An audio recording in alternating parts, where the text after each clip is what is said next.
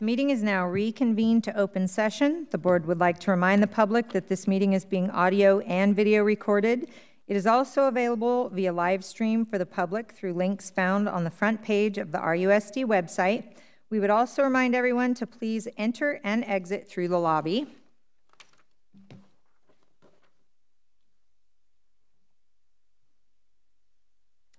Tonight we have Nayeli Glode from Whitney High as our student board rep. Nayeli, will you please introduce the color guard and lead us in the Pledge of Allegiance? Ladies and gentlemen, please stand for the presentation of the colors by the Rocklin Unified School District's Junior ROTC Color Guard and the Pledge of Allegiance. The commander and U.S. flag bearer for this evening's color guard is Cadet Captain Caitlin Burns. The state flag is carried by Cadet First Lieutenant Ryan Manning. The right guard is Cadet Technical Sergeant Sophia Burkhalter. The left guard is Cadet Airman Basic Christopher Renner. The alternate tonight is Cadet Lieutenant Colonel Liam Turley.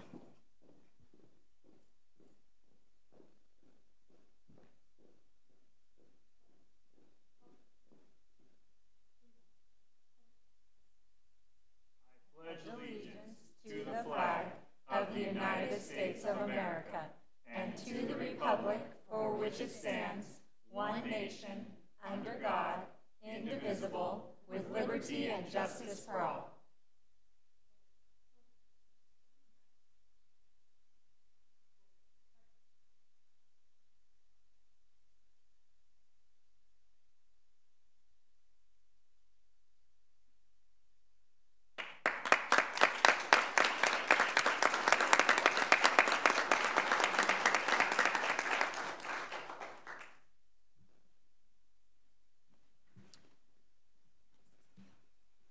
That's mine, yeah. All right, thank you very much for that. And we'll now move to our special recognition and presentations portion of the meeting. Bill McDonald, will you introduce our Family Partners in Education recognition tonight? Yes, good evening, Board of Trustees, Superintendent Stock. You know in RUSD we highly value our families and everything they provide for our schools. This evening I have the honor of introducing Principal Goddard from Cobblestone Elementary and the Wright family. Come on up.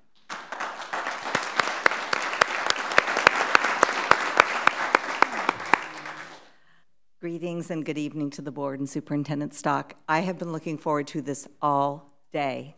And I'm going to try not to get real emotional because the family that we're honoring tonight has had a presence on our campus, I think, for the last 9 years and has done incredible work for our students, our staff, our school, our community, and me personally.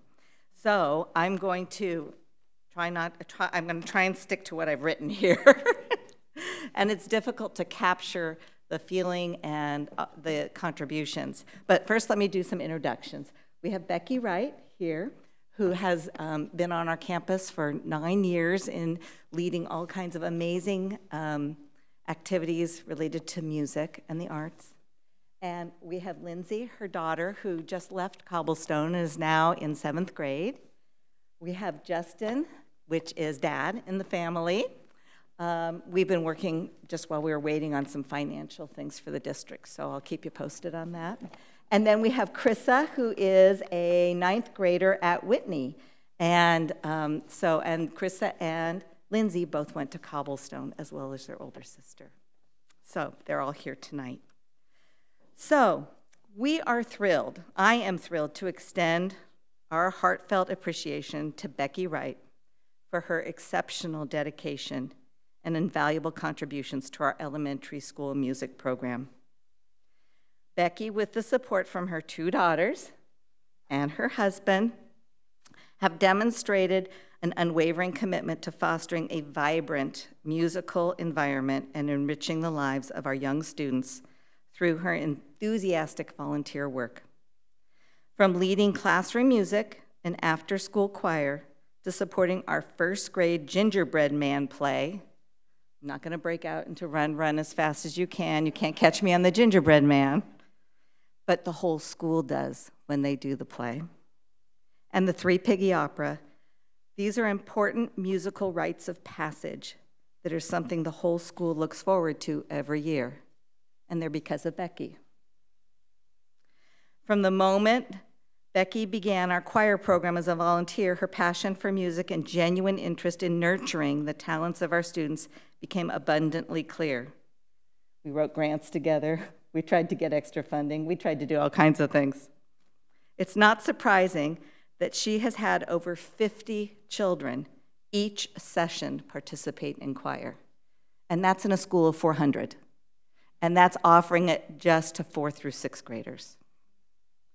For over 9 years, Becky has seamlessly integrated herself in our school community, devoting countless hours to rehearsals, performances, and administrative tasks that kept our after-school choir program running smoothly.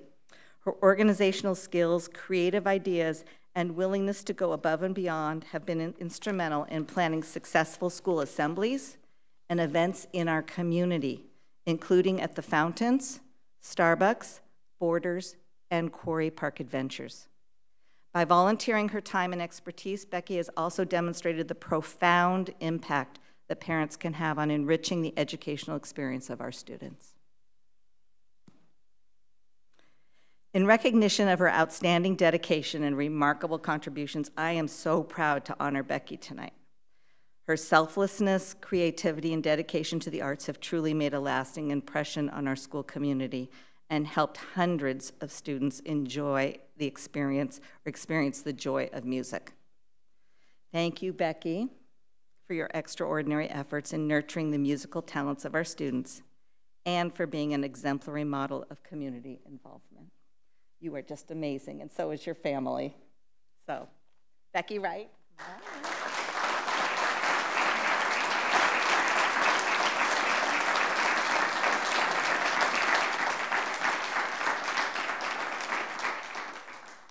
Becky. You can face me for now. So I wish we could clone this family. They are a model family in our community that have been there for our kids and have been there for our schools, and this is exactly what we need. These are the exact type families that we love to see on our campuses, who are working hard for the students and working with the staff and doing so much for our kids, and we're so very grateful for the Wright family and for Becky and all that she does for our kids. A treat for our new bagel shop for your family. And then will you all step over to the wall and take a photo?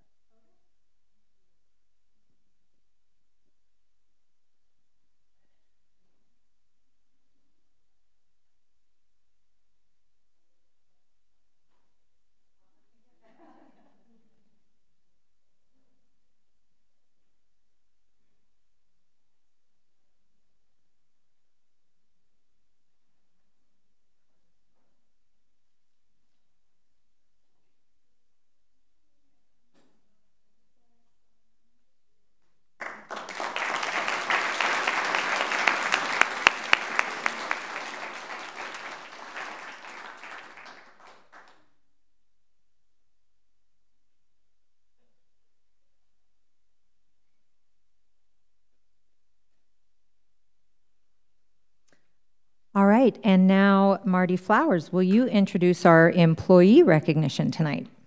President Hupp, Trustee, Superintendent Stock, it's my honor to introduce this employee from Whitney High School, but I don't get to do the introductions, but I will say that this person, just like our families that go above and beyond, we have many employees that go above and beyond, and this one certainly goes above and beyond. So with that, I get to introduce Principal Scott Collins.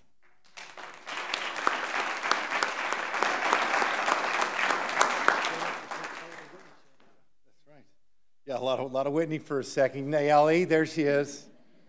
Claws up. Yeah. Board of Trustees, Superintendent Stock, it is with absolute pleasure that we are celebrating tonight Miss Carrie Schlenz. She has been just an exemplary, phenomenal employee, the backbone of the athletic department for many, many years at Whitney High School. She was an employee at Whitney High School before I was a teacher there, coming up on 10 years ago. Just works so hard for our kids, works so hard for our staff.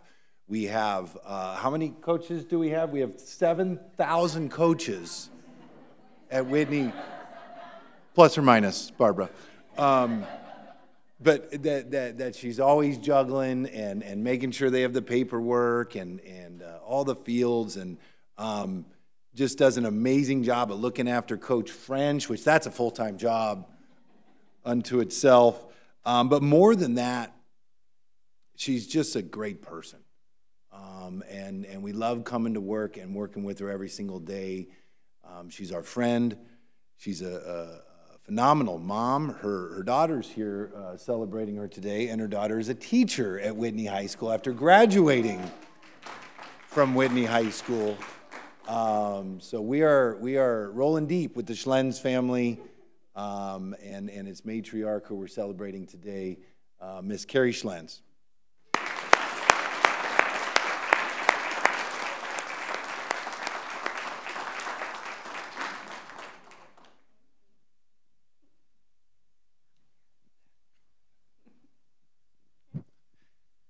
So again, Mr. Collins, Carrie, what he didn't say, and this is all the parts that most of the, and I can take it from every kid that's ever been an athlete, been around Whitney, from a freshman to a senior and all the way through.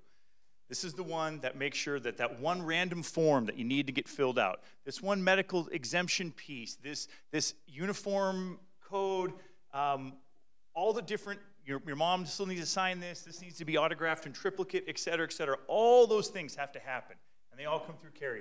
And Carrie juggles them for 3 seasons, all the sports, freshman, JV, varsity, all the kids, boys, girls, everything. And she does it with a smile on her face, and every kid walks in that room and with the sad of, what did I do wrong? And she walks them through, here's what you gotta do, here's what you gotta take care of, and she does an amazing job at it, and keeps all the names, all the events, all the things going on the side. So all those fields, all the different CIF requirements that have to happen, all the different state or local areas or the SFL stuff, she balances all that. And again, like you said, not only Coach French and the athletic department, but every coach at that high school comes and goes, hey, Carrie, I need this now. Or, hey, can you pull this data for me? Or this kid that graduated through 2 years ago, they need a letter of recommendation. They were talking about this. Can you get me information? And she balances all this. And all this every time, every day. So thank you. You do so much for us. Thank you. That, we have certificates.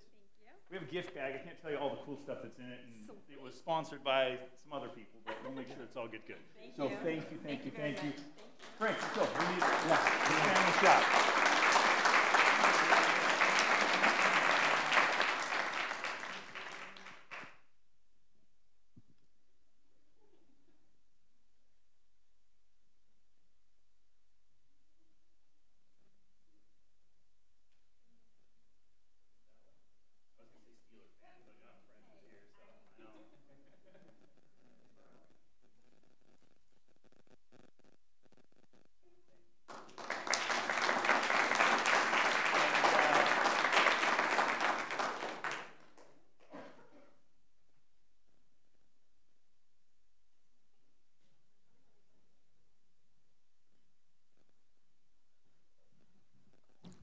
All right. Awesome. Thank you so much. We now have item 5.3. Matt Murphy, Director, Personnel Services. Will you please join us to present the 2 new Whitney High School assistant principals?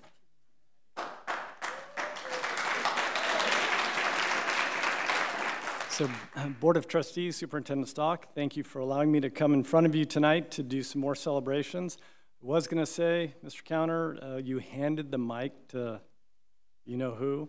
Scott back here. We were a little worried when that happened. Yeah, a little worried. No, it is a pleasure to be in front of you tonight. We have, actually, for the next 2 items, 3 individuals that just excited to bring into our team of administrators. I was thinking about it. I actually mentor beginning administrators. In just like every facet of the school district, they're all important, but walking into an administrative role, especially assistant principal at high school, is probably one of the more challenging ones. And both of the individuals I'm about to introduce are already doing an outstanding job. I'm going to share some information about each of them related to how they ended up here and all the wonderful things that they bring with them. And then once they're done, I'll give them a chance to give a little conversation with you, and then we'll do a picture over here. So first up, I'd like to invite up Kelly Krasner. Kelly.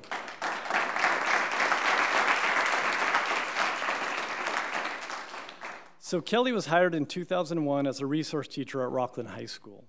In 2005, she moved into a special day class at Whitney High School and has been there ever since. Kelly's leadership experience is vast, as evidenced by the following examples. She was a member of the Strategic Priority Action Planning Team. She's been a BITSA support provider. She has been a PLC coordinator. She's been a secondary summer school assistant principal. She has served on the Behavior Task Force. She has been a teacher in charge for Whitney High School, and she's been an MTSS coordinator. That's just to name a few. Additionally, Kelly is one of the select group of teachers who have been recognized as Placer County's Teacher Who Makes a Difference, not once, but twice in 2003 and 2012. And with that said, Human Resources is proud to present Kelly Krasner to the Superintendent and Board of Trustees as the new Assistant Principal at Whitney High School. Kelly.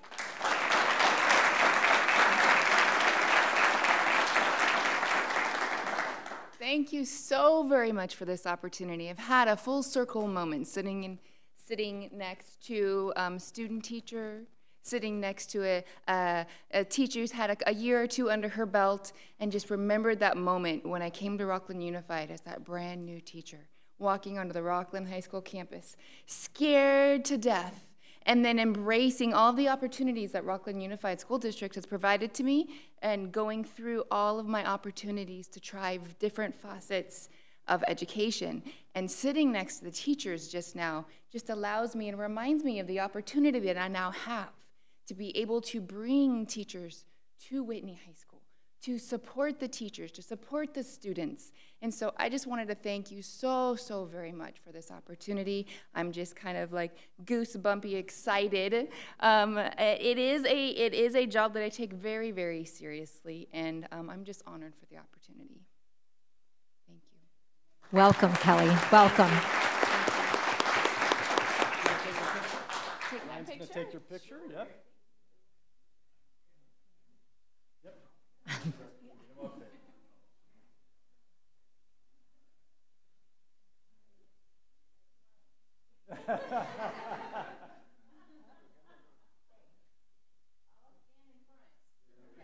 Best part. All right, thanks, Kelly.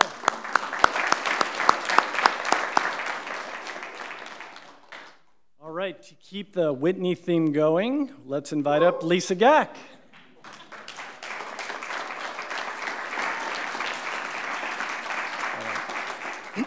Lisa began her teaching career at Baccarat Elementary School in San Jose as a second grade bilingual teacher in 1995. We went back. No. She moved to Rocklin Unified in 1997, and in her 26 years in Rocklin Unified, Lisa has taught kinder and first grade at Bream, kinder and first grade at Twin Oaks, kinder at Valley View, kinder, K1, third and fourth at Rucola. Then she transitioned to Whitney High School. In 2015, she served as a Spanish teacher with Spanish 1, 2, and 3 honors classes, while also serving as the World Language Department Chair. In addition to her teaching, Lisa has acted as a parent-teacher representative, was the World Language Pilot Teacher, served as on the WASC Accreditation Committee, and has served as teacher in charge. And without reservation, Human Resources is proud to present Lisa Gack to the Superintendent and Board of Trustees as the new Assistant Principal at Whitney High School.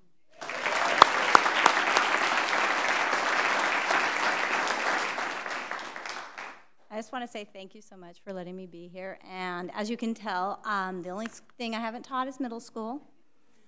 But yes, I've taught everything except 7th and 8th grade. It's been a great career. I'm just kind of going where I feel like I'm needed. I just want to help the students. I want to help them find themselves, help them grow, help them find their passion, their purpose, and themselves. All right? Thank you so much. Thank you, Lisa. Welcome.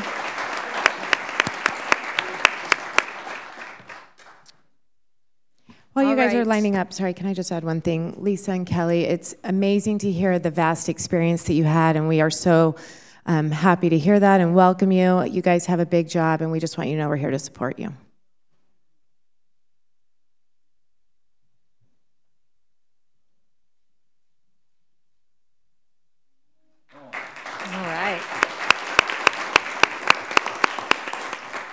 All right, Mr. Murphy, if you could please continue with item 5.4, presentation of the Director of Transportation. All right, thank you. So earlier I said, you know, in the ranks of administration, being a high school assistant principal is a challenging job. However, we might have a topper here. Director of Transportation for a school district is no easy task. I'd like to welcome up Matt Hebb. Come on.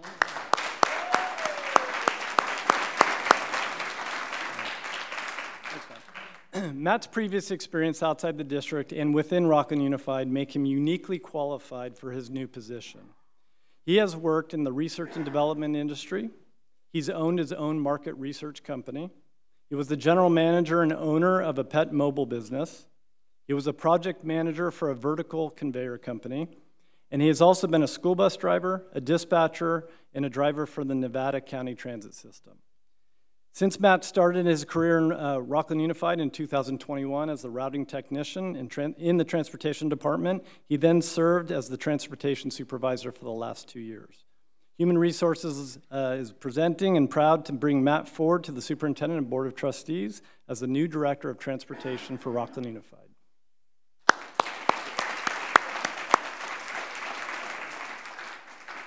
One other piece, we want to make sure we recognize Jill Gallardo. Jill was nice enough she was once our transportation director many years ago and stepped in as an interim as we made this transition. So we thank her for that too. So here's Matt. Thank you, President Hupp, trustees, Superintendent Stock. I'm really excited about the opportunity that I have gotten here with Rocklin. Only been here 2.5 years, and I've received many blessings from the school district. First, to be chosen to be a router, and then also to supervisor, and you supported me through my training to become a state certified instructor, and now as a director. We have a great team. We're fully staffed, and we're looking forward to the year and bringing on the new electric buses. So, thank you very much. Thank you, Matt. We're excited to have you.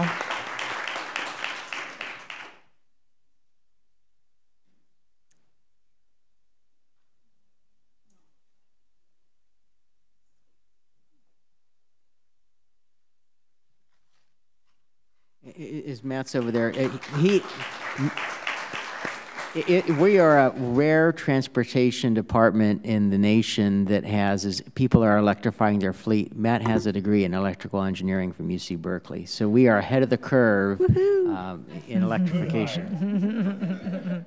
We're very thankful to have you, Matt. And now we want to thank you and our families for joining us. And while you are more than welcome to stay for the rest of the meeting, now is an excellent time to make your exit.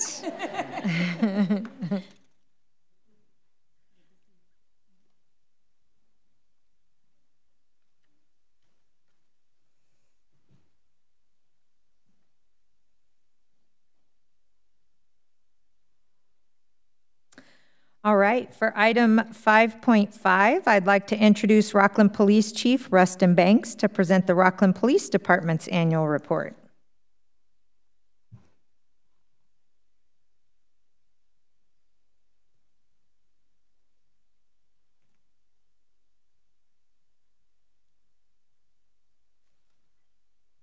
I think we should be able to figure it out.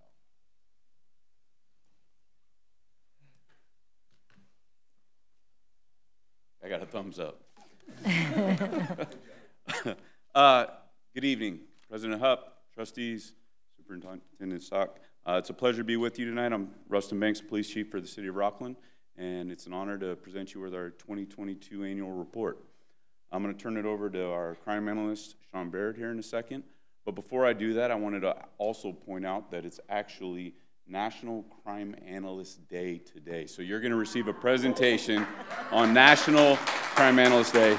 So I want to thank you publicly just for the work that she does every day, in addition to coming to presentations at night like this with me. So she's going to go through the report. I'll come back. I'm going to give a few highlights from 2023, and then we can answer any questions that you guys might have. Thanks. All right.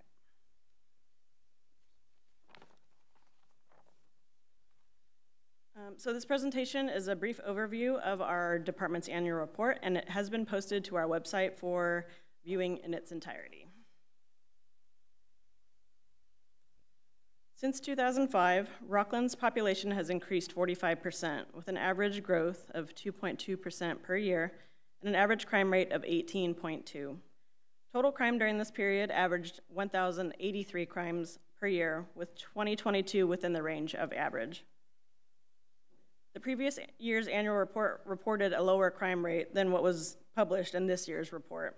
This discrepancy is due to a change in reporting of NIBRS versus UCR crime stats. NIBRS stands for National Incident Crime-Based Reporting System and gives a more accurate picture of crime occurring in the city by capturing data and details of each single crime incident as well as separate offenses within the same incident.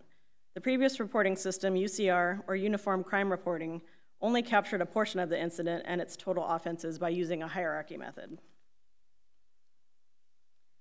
Rocklin ended 2022 with a total of 1,080 reported crimes and a crime rate of 15.1, which is a decrease from 2021's total 1,146 reported crimes and a crime rate of 16.3 crimes per 1,000 residents.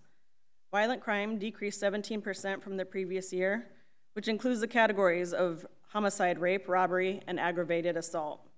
Rape decreased 43%, robbery increased 12% or 2 crimes, and aggravated assault decreased 6% with a total of 48, down from 51 reported crimes in 2021. Property crime decreased 5% for the year, which includes the categories of burglary, larceny, vehicle theft, and arson. Burglary includes residential and commercial, decreased 19%. Larceny, 773 reported crimes, an increase of 1 crime from last year, which was neither an increase nor decrease. Of those 773 crimes, 381 reported theft from vehicles accounted for 49% of all larceny for the year. Shoplifting increased for the year with 139 reported crimes, an increase of 53% from 2021. Vehicle theft decreased 16%, and arson decreased 29%. Larceny theft continues to be the city's main source of crime, contributing approximately 71% of the year's total crime, with the majority of larceny categorized as theft from vehicles, which decreased 17% for the year. The city averaged 31 reported vehicle burglaries per month, down from the previous year's 38 reported thefts a month, which includes the theft of catalytic converters. The police department took a total of 89 reports for the theft of catalytic converters for the year, compared to 149 the previous year, a decrease of 40%. National trends suggest catalytic converter thefts are still on the rise and have increased 540% in 2022. California accounts for more than 30% of the nation's total catalytic converter theft. Although Rocklin still continues to have thefts, the city is currently experiencing a decrease. We're going to knock on wood here. The Communications Center answered more than 81,700 calls, 63,263 were business line calls, and dispatchers fielded more than 18,437 911 calls. Overall police incidents decreased 5% to 50,834. 39% of police incidents were officer-initiated activity, and 61% were citizens-generated calls for service. Law enforcement calls for service decreased 5% to 31,120, and officer-initiated activity decreased 4% to 19,714. Patrol response times for all 3 call priorities increased compared to previous years. Patrol completed 373 felony arrests and 842 misdemeanor. increases of 24% and 11%, respectively. Overall, total arrests increased from 1,061 to 1,215, or a 15% increase.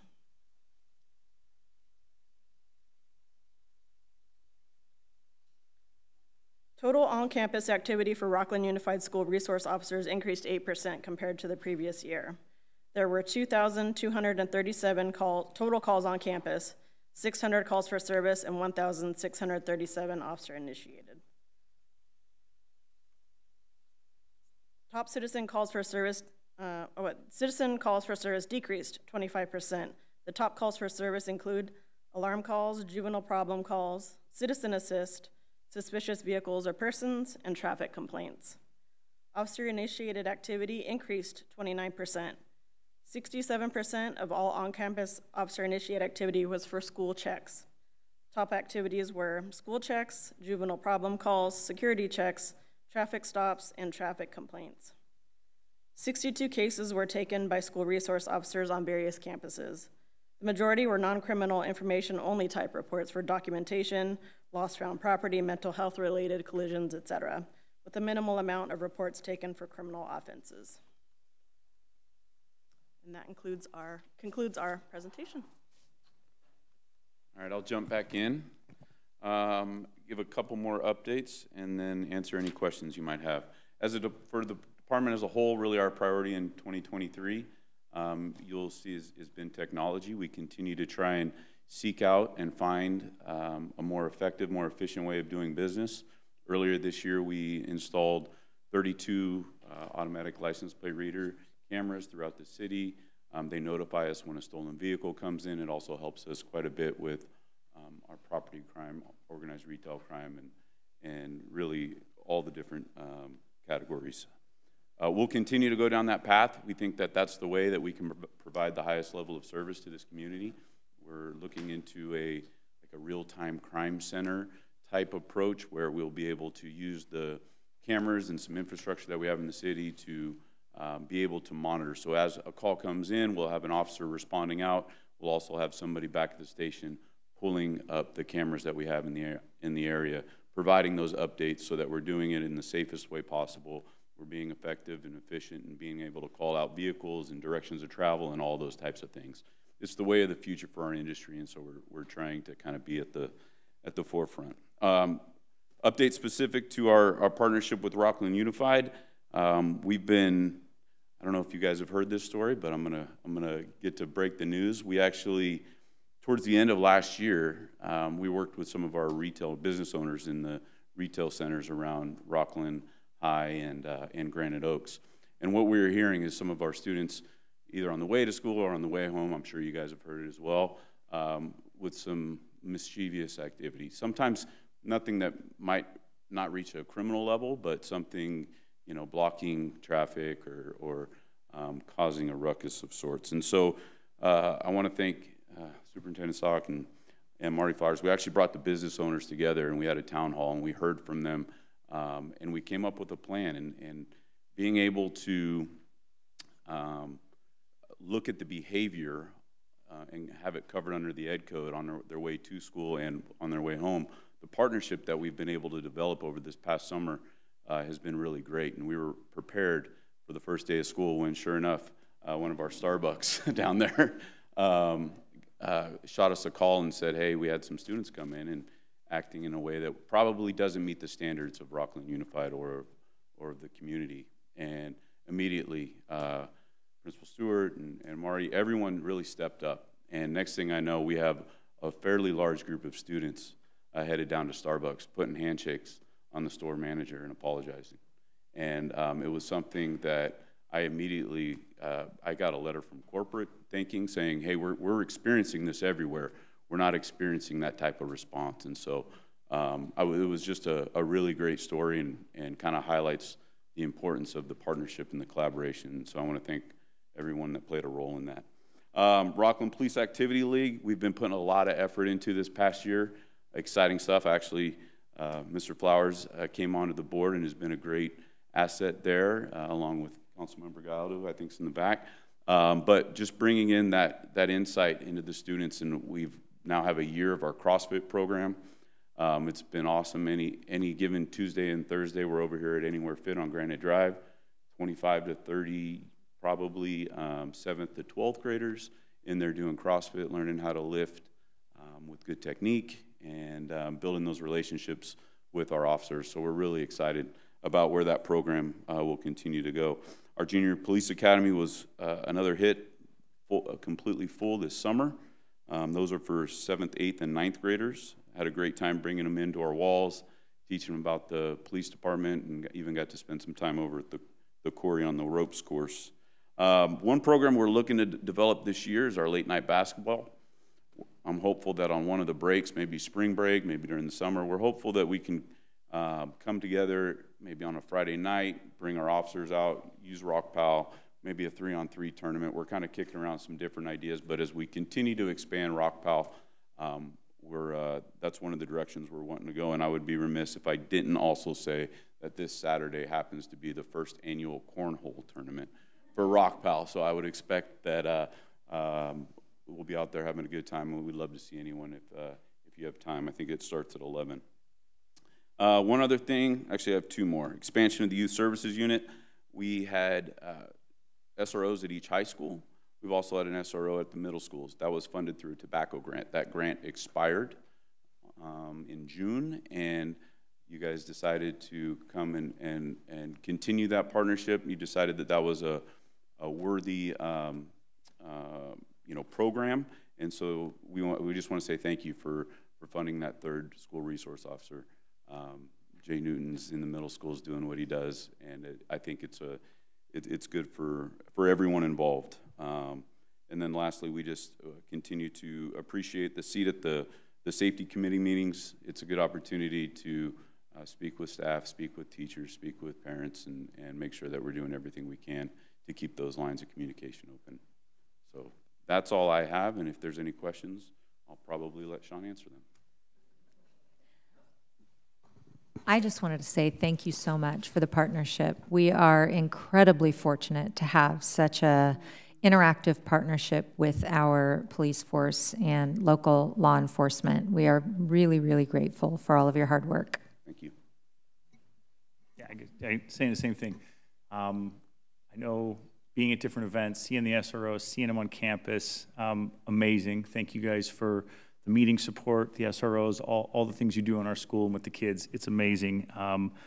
From a community standpoint, I will say thank you for your intervention with some retail crime that we've had in the recent past. It's amazing that, and I laugh, and I know we've had this conversation, it can happen anywhere, it just doesn't happen in Rocklin. So thank you guys for doing that. You didn't get enough credit for this, and I will try to clear this up. Back in mid-July, when we had a specific individual that escaped from a hospital, it was your guys that brought him down and brought him into. So you didn't get enough credit on that. They just said overall law enforcement. So thank you, Rocklin PD, for stepping up and making that happen and keeping our neighborhood safe. Thank you for everything you guys do. And then I'll ask just in general, how can we help? How can we support? What can we do to help you guys out and keep making it successful? No, you're doing it. I think we do this really well between our two entities, and I'm excited to see it continue. So. I just wanted to take a second to echo some thanks, Chief Banks. I'm pretty sure every community event I'm at, I see your face at as well. And I say, that is a beautiful thing when we are able to have a relationship that's so positive with our police force, and that's because of your leadership. And so thank you both for the report today. Thank you for not only the handout, but the good information. There's so many things that I could highlight, but I did want to highlight a couple, and you hit some of them at the end. You stole some of my points. But I do want to make sure to do a public thank you for a lot of the collaborative work that we've been able to do as a district with our PD, specifically your youth services. You have a phenomenal team doing your youth services. There are many times where I know we're able to just call or text or say, hey, here's what's going on in the community. How can we help? How can you help? And so I really appreciate specifically the Rocklin Police Activities League and the SROs. I have spoken with many families that have been benefactors of that. So thank you for the great work there. Also, I'd be remiss if I didn't highlight your fentanyl work. I mean, you guys really are leaders in the state. And so I thank you for that as a mom, as a trustee. Thank you for your dedication to keeping our community safe and keeping unsafe materials out of our community. So thank you for that. Also wanted to highlight the safety committee work. That's no easy task. That's time that you and your staff are dedicating to work directly with our school district to say, hey, the safety of our schools is a priority here in Rocklin. It's a priority to us. I know I've had many parents reach out and I've been able to share with them some of the results of that safety committee work. And so I just wanted to do a public thank you to you and your staff that have been able to sit on that, because a lot of the decisions we've made have come by your recommendation from our local police force, the professionals. So I just want to thank you for the time and dedication that you guys have put on that. And then I also wanted to just, in light of the safety committee and that work, would love to open a door for continued assistance with RPD, and Superintendent Stock would love to look at something being brought back to the board, specifically about a formal assessment for our campuses. I know we've done great work with our safety committee. I know we have a couple of nearby districts that have taken similar action, whether it be a third party, whether it be a joint task force, but a formal assessment of our campuses, a walkthrough to really identify each campus, any areas of weakness. I'd love to see a bid come back to the board for that with a timeline of some actionable steps that we can take. Trustee Setoff will be happy to do that, and we're grateful that the board last year in its 3-year spending plan of some one-time funds allocated funds for that, and so we appreciate the board putting the resources forth, and we'll be back this year with a full report on that assessment, and we'll be, of course, coordinating and working with our Rocklin Police Department to make sure that it's as comprehensive in nature and really gives a full view. Thank you. I look forward to seeing that, and thank you again for your incredible work. Thank you. Sean, I'm guessing that you like numbers and data and all of this, which is so awesome. I loved all the details, and thank you for the beautiful copy. Can you share with me, I'm just curious, how do we compare to other cities in our state, maybe of similar size, like crime percentage rate? It's hard to compare cities just because demographics are so different.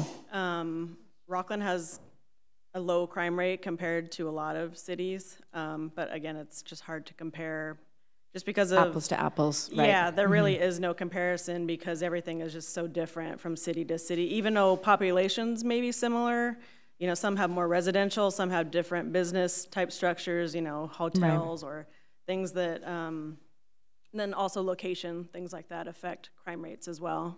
Okay. But Rocklin's continuously been pretty low in the crime rate. Thank you. It's rare, I think, to see a 15.1 crime rate. Yeah, I think so too. And I like what you said, there's no comparison. There's a lot of reasons why I live here, but one of which is I close my eyes at night and feel totally safe. So I appreciate that. Out of 18,000 calls, we as a school board appreciate 2,000 of those were to RUSD. And so thank you for the work that you do to keep our students and our staff safe. I know when we did some initial research, maybe it's before the safety committee, students feel safer seeing those SRO officers on our campus, which is awesome. That's how we want them to feel as well. So thank you for all you do.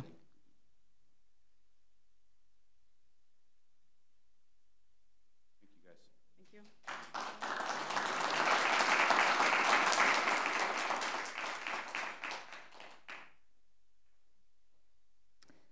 All right, so exciting to hear from our police force. Next, we will have our RTPA representative, Heather Winter. Thank you for being here, Heather.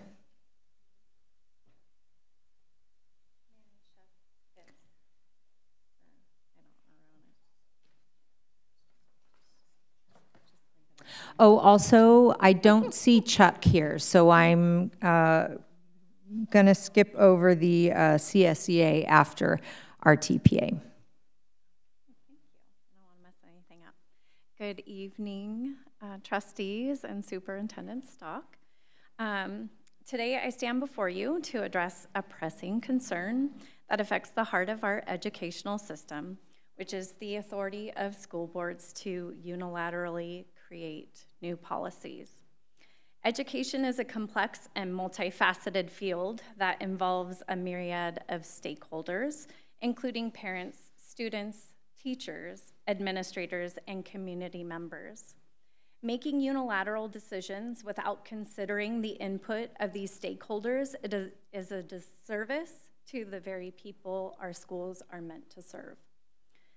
Many people of this community felt and feel deflated and unsupported after the last board meeting from the haste of your vote, roughly 2 minutes after hearing the last comment, which really gives the perception that you came to the meeting with your minds already made up and we're just going through the motions. 2 of you have sat on a district labor management group composed of educators, administrators, and district personnel. You've been a part of a long process of building bridges, becoming more transparent, and solving problems. My big question is, why would you not use the same process for the recent policy you voted through? I also ask, why have a labor collaboration leadership committee? Why invest so much money and time into a culture and process when you then pick and choose to use it as it suits your needs and/or interests? The RTPA Executive Board reached out prior to the September 6th board meeting inquiring how we could collaborate and was only provided a standard response. Educational policies have far-reaching consequences impacting everything from curriculum to student well-being. A unilateral approach can lead to hasty decisions that do not adequately consider the potential consequences or alternatives. In contrast, a collaborative process allows for a more comprehensive examination of various perspectives and data-driven decision-making. Collaboration also fosters a sense of ownership and buy-in among stakeholders. When individuals are involved in the decision-making process, they are more likely to support and implement policies effectively. This not only leads to greater success in policy implementation, but also enhances the overall functioning of our educational institutions. Additionally, school boards should acknowledge that they do not possess all the expertise required to make informed decisions on complex educational matters. Input from teachers, administrators, and other experts in the fields is valuable. Policymaking should be an inclusive endeavor and drawing upon the collective wisdom and experience of those who work tirelessly to educate our children. Such inclusivity and collaboration would also contribute to a sense of trust and goodwill within the community. When stakeholders feel heard and respected, it builds confidence in the educational system. This in turn enhances the reputation of our schools and attracts the support and involvement of parents and community members. Our school board needs to refrain from making unilateral decisions to create new policies. Such an approach risks disregarding the voices of those you represent, but also undermines accountability and informed decision-making. Instead, the Rocklin board should embrace a more collaborative, inclusive, and transparent process that honors the diverse perspectives and expertise within our educational community. By working together, we can ensure that our policies truly serve the best interests of our students and the broader community, fostering a brighter future for all. So again, here with our TPA tonight is CTA board member for District D, Mike Patterson, to speak to the bigger picture, the actions of this board that has had on Rocklin teachers, students, and the community as a whole. So Mike's part of your RTPA report? And Mike is part of the RTPA report. Thank you, Heather.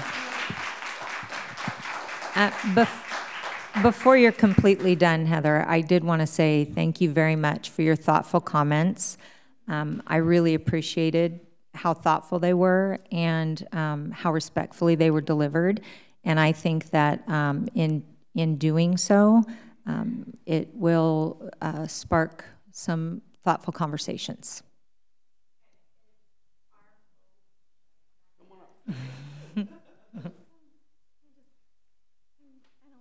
Speaking, but it's really is our hope. And we've worked really hard, and the district has spent a lot of money on the collaboration process. I mean, thousands of dollars and sub-days for teachers and principals and district personnel to meet together and to solve problems in such a collaborative way. And you can feel the change that it has brought between everybody. And I'm aware that things operate, that we don't always see what's happening behind closed doors. But also just in our minds, having two of you serve on that same committee that a lot of us serve on, there would have to be a way to take such big decisions, whether it's the policy that you passed or any curriculum discussions, and put stakeholders in the same room. It's very different hearing from somebody one-on-one, and you're only getting that perspective, 20 different times, versus putting the stakeholders in the same room and allowing them to hear one another's perspectives of so a situation. One of the things you said in your very well-delivered report was that RTPA reached out to the board members before the policy discussion, and you said that the reply was a standard reply. But I do want to point out that in my reply, I said that I am very open to that discussion, and moving forward in labor management, I would love to have that discussion and talk about how it would be possible to discuss policy, because it is, with the Brown Act, we can't even discuss it with each other. And that's something that I said in my email response. I would like to explore that. I think there is something there that we can investigate and figure out and understand how to move forward with that. I think it would only be beneficial. I think it's really hard when it happens. I mean, obviously there's no time with people's busy schedules, right? When it's a week before, a lot of people hoping that it was more of a discussion and you guys maybe listening and going back and deliberating and having a discussion and then making your decision, versus I think the perception of how it happened. So in talking about that, though, you understand there is no we can't, the only deliberation we can do is here on this podium. Like, we can't go back and deliberate. So it was definitely a long, late night, and I don't know if you remember, but every time we tried to talk to each other, we got shouted down and told to shut up by the crowd. So deliberation is difficult, very difficult under those circumstances. I think it would have been nice had we been able to talk more. And you say it 2 minutes after the last speaker, we took a vote, but we actually did speak and try to speak with each other and try to understand each other's point of view. But the room was packed with people who were shouting us down. And so any kind of deliberation under those circumstances, it's impossible. Well, I think, and that's the reason for wanting the collaboration. So you guys maybe don't feel that you're put in that position, just as well as the stakeholders, the teachers, the people who are really affected by it feel like at least they were heard, other than waiting 6 hours in line to come and hope that they were being heard, but probably that a decision was mentally already made before it was made. And I mean, it would be just the hopes going forward that we've had a couple of these votes and it was a packed room.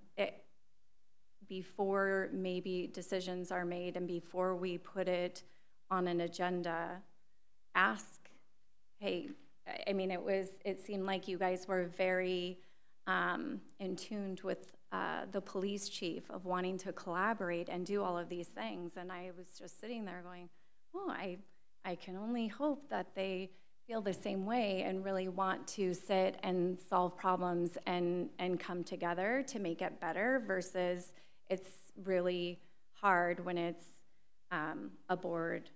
It feels as if it's a board against other people. We're the people that have to implement what you guys decide. So it would just be wonderful for collaboration. It really would. Thank you. Very much. Thank you for the President's report.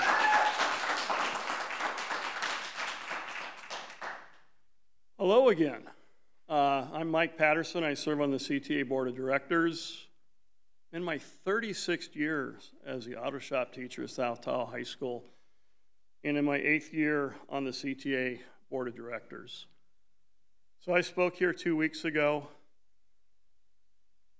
The most prudent way for the school board to have handled this would have been a non-action item on your agenda and actually listen to people who showed up to speak at the meeting who had very strong feelings. I don't know why the board chose to go in the direction the board went in. So a couple of things.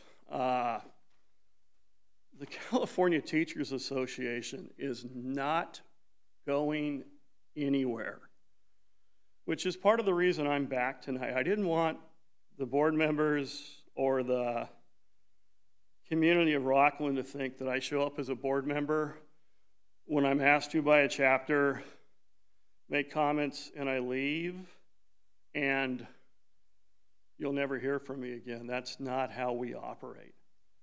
I want to make it really clear. The California Teachers Association is not an outside entity. We are the exclusive bargaining representatives, I believe, for all of the chapters in Placer County. And so we're not going anywhere. We're a part of the contract. We're going to support our members and our union leaders, which is why I'm back. I do want to address a couple things that were said in public comment after our comments. There was extremely rude behavior taking place outside in the line. Speakers accused the teachers and our supporters of that rude behavior. That is simply not true.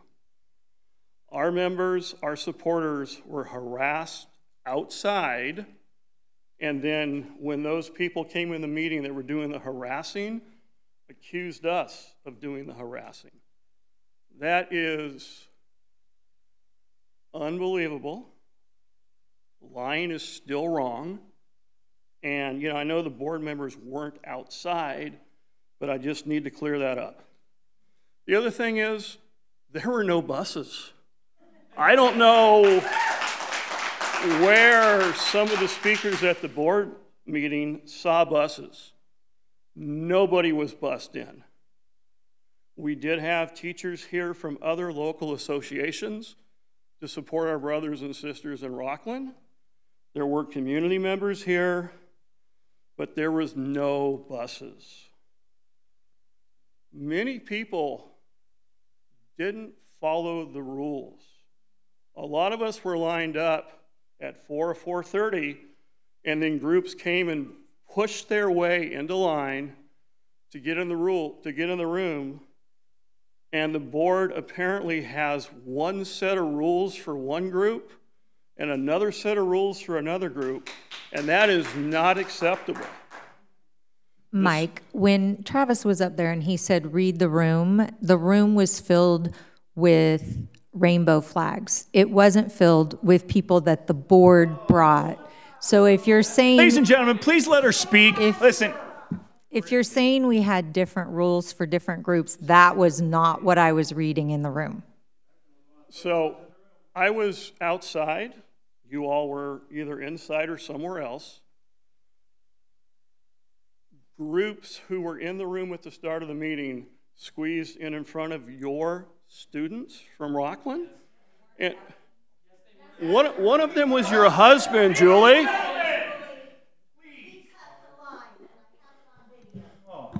One of them was your husband. Mr. Patterson, this is a president's report, so we're offering you the ability to speak to us. If there's anything conducive to the environment of our jurisdiction, we're happy to talk about it. I understand you were frustrated about the last meeting. Thank you for sharing that. Our president has let you know that that was not an intent of the board. Can you continue on with the president's report, please? So the president of the board asked me a question. I was answering it. She was denying what I was saying was true, and I witnessed it. So I'm just trying to clarify that. So it still blows my mind that this board is willing to waste taxpayers' dollars on defending your illegal actions. You know, I do want to thank Michelle for having the courage to stand up for what is right. You know, I give you big credit.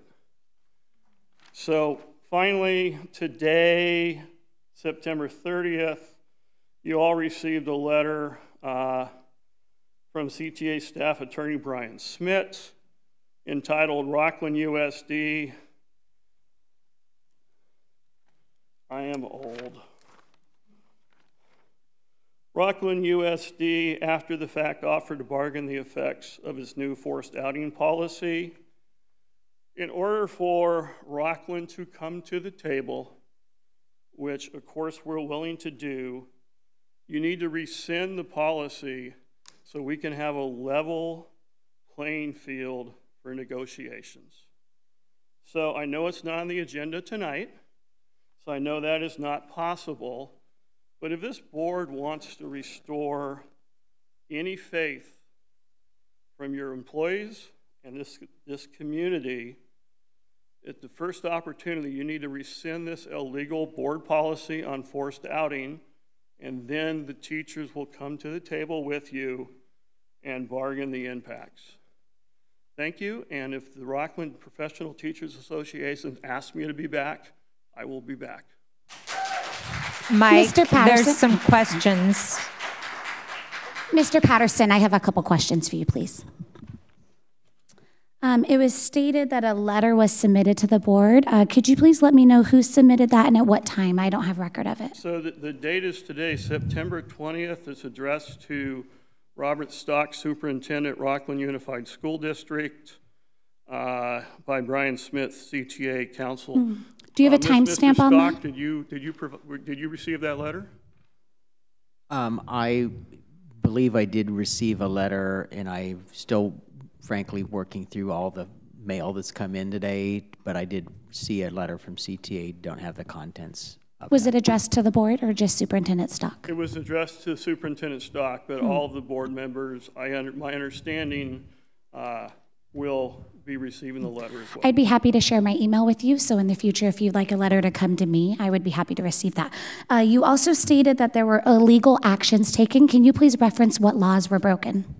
So the illegal action was the new board policy on forced outing, which is against the California law. Which law is that? I am not an attorney. We have great attorneys that work for the California Teachers Association. They brief the board members, and we were briefed that the Chino Valley and similar board policies are against the law. That's why the letter was sent, and the unfair labor practice charge has been filed. I'm not going to. Thank you, Mr. Patterson. I just wanted to know what law you were referencing. As I stated at the last meeting, we met with our legal counsel. I would be happy to hear from CTA if there's a specific California law you're citing. Thank you very much. Can I ask a question? Your legal counsel wasn't here during open session at the last board meeting, but I'm understanding she was here during closed session. Why did you not have counsel during open session when you're dealing with an item that many, including the California Teachers Association, feels illegal? Why wasn't counsel in the room I to hear answer you. questions? So it's been the practice of this board that it would actually be very inappropriate. We actually went through some of the similar dialogue back at COVID response, that the legal counsel is there to advise the board of the strengths, weaknesses, what is legal, what is not legal. And so it was not actually a closed session that evening. We received our legal written memo, which is attorney-client privilege. So I appreciate you coming tonight. I want to keep my comments respectful. I simply just wanted clarification. If there's a specific law that CTA feels we have broken, because I have seen this now written and mentioned multiple times, I'd be happy to receive it via my email. Thank you. Thank you. Anything else for me? All right, thank you.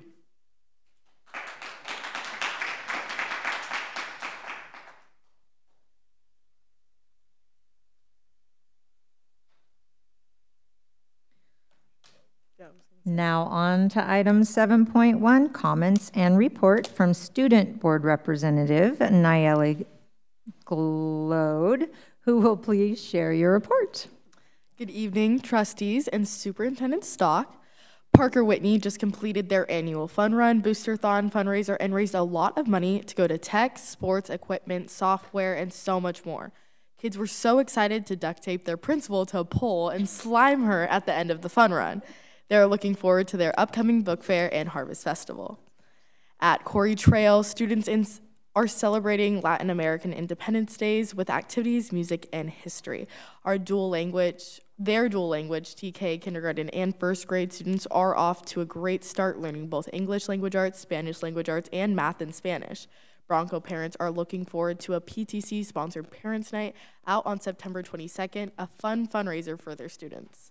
For Twin Oaks, last week they had their first Spirit Day. It was a red, white, and blue themed day on September 11th. Their primary classes are exploring and studying all things apples. Their upper grade student leadership met last week. They look forward to the leaders of the pack and the new ideas and student perspective that they will bring to the campus. Tuesday, the Love and Logic Parenting Services had its first class. Registration continues to be open for all Rocklin families. This Friday night, the PTC Wolfpack is hosting a family night, movie night. Also, Connor Paduska, a Rocklin High School student, presented the Twin Oaks staff with a safety backpack full of supplies. They were so happy that he chose Twin Oaks for his service project. Thank you again, Connor. Events are in full swing at Sunset Ranch. Their students and staff are gearing up for their annual fun run hosted by their amazing PTC. Their goal for the event that takes place on Friday, 9/22, is $40,000, and they are over halfway there. This is a huge event with lots of parent and WHS student volunteers, and it is one of their students' favorite events. They also have their fall book fair coming up the week of 9/25, and they have their kinder students heading to Bishop's Pumpkin Patch at the beginning of October for their first field trip of the year. Clubs are in full swing in Bulldog Country. Students have the option to participate in Bulldog Theater Arts, Cross Country, Little Legos, Set Design, and Wind Down Wednesday. Rocklin Elementary will also be having their first pause assembly, followed by the annual fun run this Friday. Rock Creek had a great PD day on Monday, September 18th, that involved analyzing school data, learning more about behavior theory, and best practices in math instruction. They're hosting their monthly coffee with the principal on Friday, September 22nd, which allows for families to meet each other, share ideas, and ask questions about Rock Creek. They're looking forward to their Red Hawk run on September 29th, and their fourth grade is looking forward to participating in a touch of understanding on October 3rd, an immersive experience in learning about different disabilities. Springview academics and curricular activities are in full swing. The Garden and Photography Club are highly attended by students. Their volleyball, flag football, and cross-country teams are competitive in their league. Friday, September 22nd, is their first annual family picnic during both lunches. The jazz band will also be playing. That same night is their first leadership planned event, a Barbie-themed dance. Rocklin High School has had an incredibly positive start to the school year with lots of fun activities built in to their school year, including an all-school carnival, welcome back rally, and dance, as well as Club Rush on August 31st to help connect students to someone or something on their campus.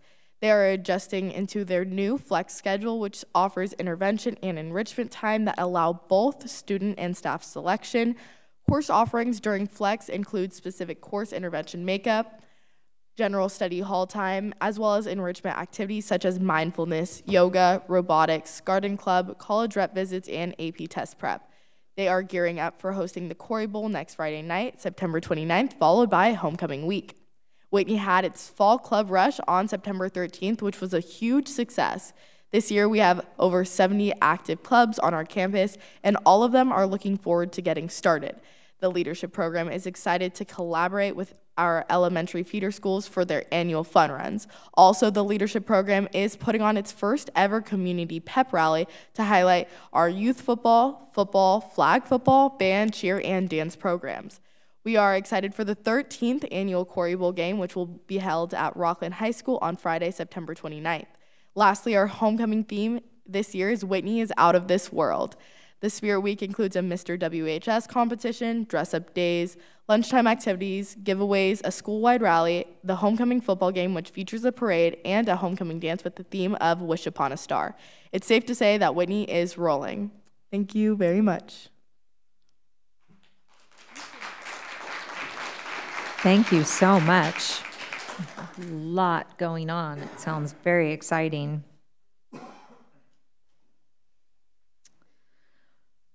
All right, now to item 7.2, comments from board and superintendent. Trustees, do you have board comments you would like to share? Yeah, sure. Thank you very much. Great to hear about all the amazing activities and events that are going on at all the schools. It's fun to hear from up here. You don't realize all the different things and all the activities and how they all play out. So I do feel bad for the poor principal who was duct taped and slimed, but amazing, great for the kids to have that fun. Thank you to, it was a great week, I think last week with the athletic committee going through all those different things. It was interesting to learn how all the different, how the funding, how the activities, how the policies, how all of this stuff fits together. You don't realize what a complex web you think just simple high school athletics are, but and the policy. So it was great to hear that. The facilities master plan, we went through that. It was good to hear just the different activities, ideas, hear about the wish list, hear about the different things from each school, how they all plan together, how, like, and I'm sure you'll hear it, how we have more wants than funding. And I guess as I look at Marty, I know it's just welcome to public education in the state of California, but we'll work through that. And then a real quick shout out, because it was the event right before here, my shout out to Springview Middle School flag football 7th grade team. They got tied up with Antelope Crossing. They tied, but they ended up losing to overtime. So good to watch some kids out there having fun. I'll go. Naomi, tell us about what your plans are for next year. So I want to go to a university. College applications are due November 30th, and January is Common App. So just looking forward to getting those in and not having that stress anymore. But yeah. Yeah, hangs over your head. I hear you, but good for you. Congratulations, and be sure you keep us in the loop with where you decide to apply and how things go, and if there's anything we can do to help you.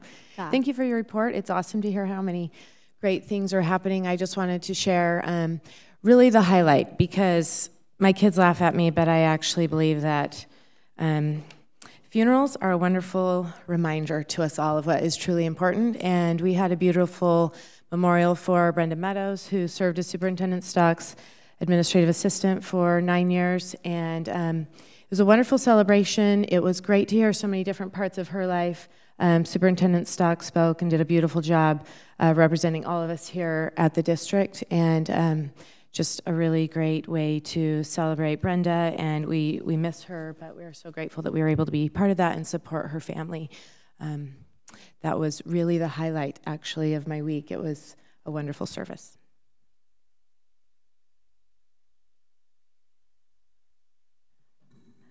So I would just echo what Trustee Counter brought up with the facilities master plan study session. So it was a long meeting. I think we only had one member of the public that came for a leadership Rocklin activity. But I found it to be a really valuable learning experience. You know, we're given this huge packet. It talks about all the different campuses, and you know, it looks really dry, but it actually was really interesting. We had a consultant here. We had Craig Rouse from the district to talk about just all of the intricacies of this. You know, we learn about the budget, and Barbara Patterson goes over that so well, but seeing how it really applies, what I felt was very valuable and just helped me to understand everything that goes into keeping this district running. I did have, kind of as we're thinking about, you know, different things, and they had us doing these interactive activities, and they asked us, well, you know, what do you think the parent perception of schools are? And, you know, so we all kind of, okay, well, you know, the parents I've talked to think this, and we maybe kind of infer this. And so I was just thinking, you know, we've had some parent advisory kind of committees in the past. Like, I think there was a superintendent's committee. You know, we used to get, I actually don't know if this still happens, I don't think so. The PTC presidents from the different schools would come and they would meet, and, you know, as we were talking about the different needs of different schools, I think looking into some ways to kind of get some of that feedback going again would maybe be helpful. And I know that now that we're getting some of our parent advisory committees going, there were a lot of parents who expressed interest, and there just wasn't enough room in these committees for them to get a space. So maybe there is some room. I know, you know, they received a letter. If some opportunity arises, if people drop out, we'll let you know. But we could maybe look at, and I probably don't even know all of the different committees that we've had, but I do know, like there was the Superintendent Advisory Committee. I had served on one, the Equity and Inclusivity Events Committee, which was cool. We helped to put on Hispanic Heritage Month events, talked about getting Best Buddies going, which came about to help students with disabilities build relationships. It's a large organization, things like that. So maybe at the least, we could get that list of parents who didn't get a space and let each principal kind of know that those parents had interests and help. It just seems like an untapped resource. So that got me thinking about that. Otherwise, I don't really have anything other than this Friday, Chris and I are going to the Quarry Trail Parent Dinner Auction, which will be our first kind of Quarry Trail parent event. So excited about that. A quick echo for all of the hard work for our facilities, master plan, board study session. I know those don't magically happen, so I wanted to say a public thank you to all of the staff that put in, I'm sure were the many hours. For us to sit there for 3 hours, I'm sure that was multiplied at least tenfold. So thank you to the staff for taking the time to do that, though. It's important work, right? To make sure that our facilities are up to date and that we are able to meet the needs of our students and our staff. And so thank you to the staff that put forth their work on that. I know that is just the beginning of many, hopefully great projects to come. Additionally, I just wanted to say a shout out to our students that I saw out at Hot Chili Cold Cars. It's always fun when you're out at a city event and you see students serving and volunteering and playing different instruments. And so it just makes my heart smile when I see our students actively engaging in our community. So just a shout out to City of Rocklin leadership, Rocklin Chamber that put that event on for always finding ways to incorporate students and the great work that they're doing out in the community.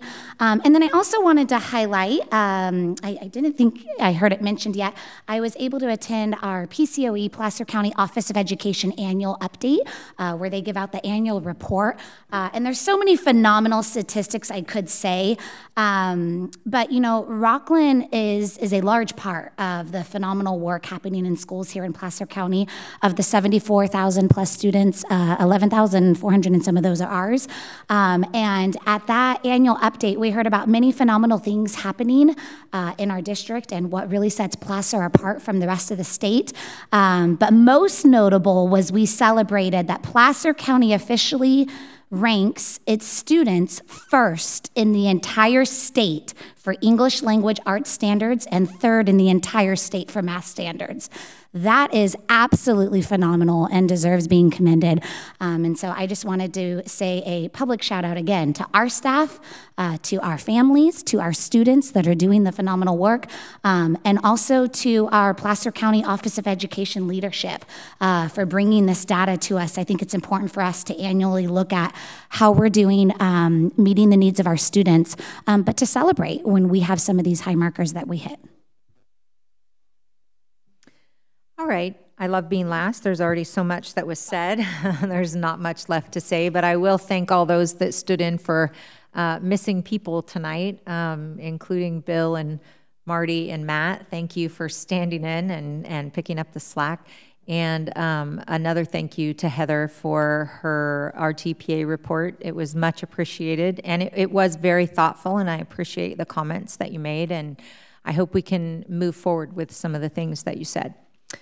All right, Superintendent Stock. Well, I just wanted to start by just again commending Chief Banks and his leadership and the city's leadership for the just partnership we have, and also I know it was mentioned that our Associate Superintendent of Secondary Education, Marty Flowers, plays a role.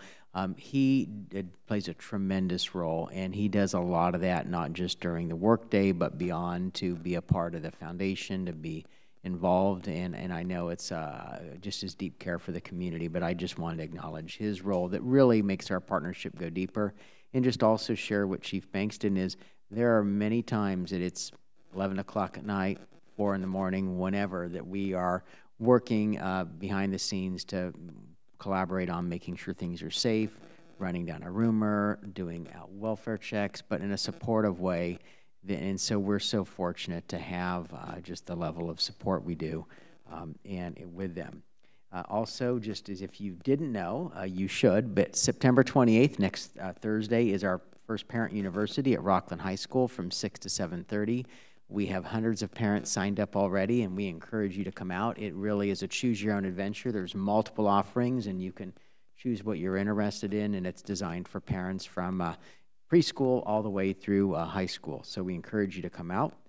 Also, big next Friday night, September 29th. I won't ask you who you think's going to win, but we have our annual Corey Bowl held at Rocklin High School this year, and it's great when we get about 5,000 people in the community that want to come out and celebrate just a great rivalry game, but is done with such great sportsmanship from our student body presidents who do a joint address all the way down to our players, coaches, and it's one of my favorite events of the year, so we're excited for that. And get tickets fast because they go really quick.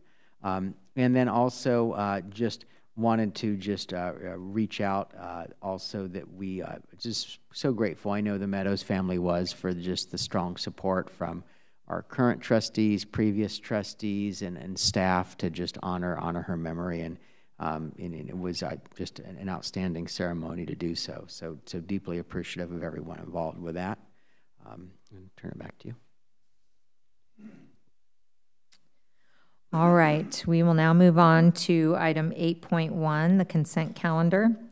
All matters listed under the consent calendar are to be considered routine and will be enacted by one motion, followed by a roll call vote. There will be no separate discussion of these items unless the Board of Trustees, audience, or staff requests specific items to be removed from the consent calendar for separate discussion and action. Any items removed will be voted upon following the motion to approve the consent calendar. Does any trustee wish to remove an item from the consent calendar for separate discussion or action?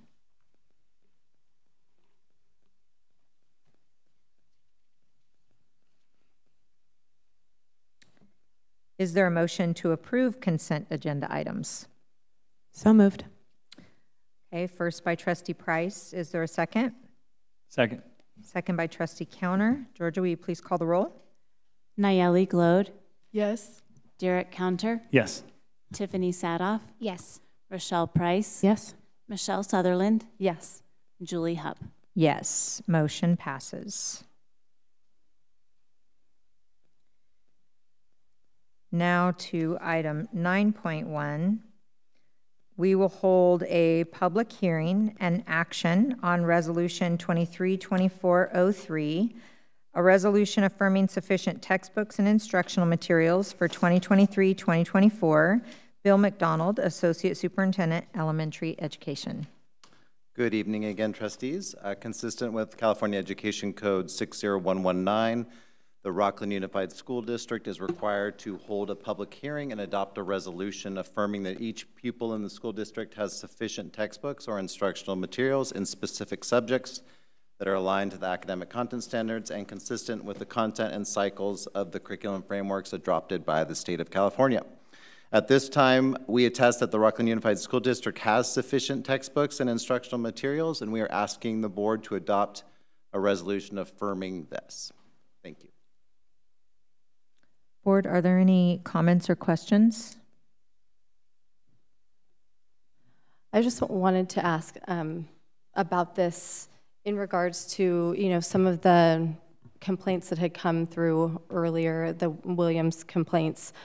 Can you kind of talk about just kind of what goes into making kind of this certification? Like say, now we are in the process of looking at an elementary science curriculum. So what do you kind of weigh to make this decision?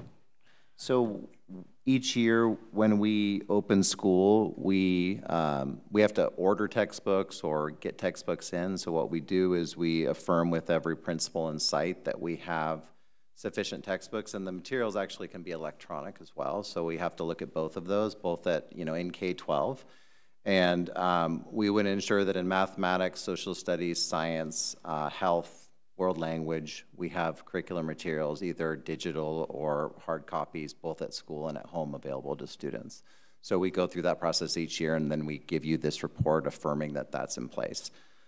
You asked specifically about how science is, K-5 science right now is looking. So we do have a current science adoption. It's an older adoption, but we still have those textbooks available in our classrooms. We also have a supplemental science curriculum, which is mystery science, available to all K-5. That curriculum is NGS aligned to the new content standards. We've also purchased hands-on materials that go along with that curriculum for 90% of the teachers at that grade level, and provided NGSS training to those teachers as well last spring. And then, correct, we are currently in the midst of a science adoption process that will conclude hopefully in December, and we'll be able to make a recommendation to the board in January. So we're actively seeking to adopt a new K-5 science curriculum. So the hands-on materials, those go along with the existing curriculum or the mystery science? Those are a complement to the mystery science curriculum, so they allow for the teachers to go deeper into those units that are part of that curriculum. Okay. And what was the cost for that? The costs for the hands-on materials was approximately $75,000. For all, and so that gives all the students access to that. Okay. And that's K-5. with that's including the mystery science. The license for mystery science is an additional $20,000. Okay, but they have that for this year. Is this the first year they've had mystery science, or we've had that for a long time? We've had mystery science. We started in the pandemic, so I think this is the third year. Thank you. This is the first year we've bought the hands-on materials that complement the program. And I see that that was for the teachers that was for teachers that requested them, and so 90% of our teachers wanted those. Yeah, we have about 180 teachers in K-5, and we had, I think, 160 of them requested the materials. That's awesome. Really great. Yeah, thank you. Yep. Any other questions or comments? Okay. I now open the public hearing for Resolution 23-2403, affirming sufficient textbooks and instructional materials for 23-24. I have one public comment. Price Johnson, please come to the microphone.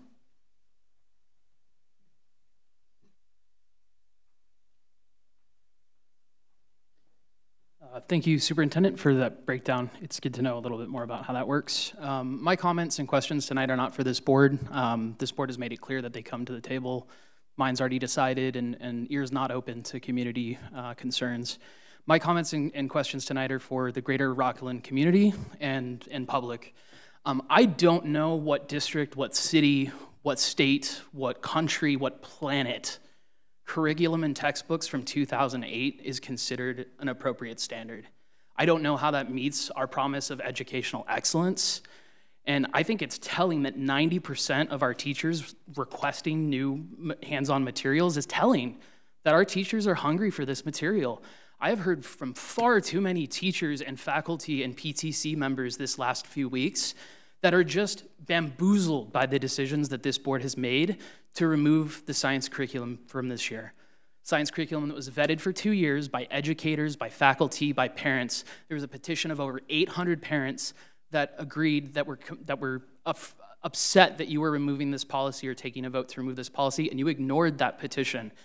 All you received in exchange was a new committee of 3 parents that now have less than a year to vet 5 new science curriculums, because it doesn't even include the Amplify Science curriculum, which you asked to pause. Ms. Hupp, you characterized this as a policy pause so we could explore a new curriculum. You then proceeded to remove it from the 5 that we'd be reviewing. So it doesn't even make sense that the most vetted curriculum wouldn't be included in one of those 5 curriculums. So I'm just asking you to do better, and I'm asking for the public to really consider next year the 2 seats that are available for this board to select candidates that will put curriculum first and education first for our students, for our teachers, Thank you, Price. for our parents. Thank you all. Shame on this board. Have a good evening.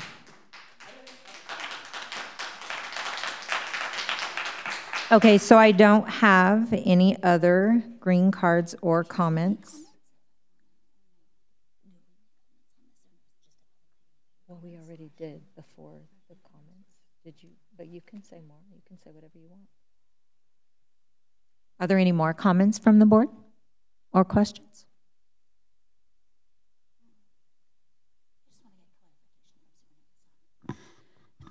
Superintendent Stock, I have heard and read online several times that when we were looking at the science curriculum, that was a removal of science curriculum from the classrooms.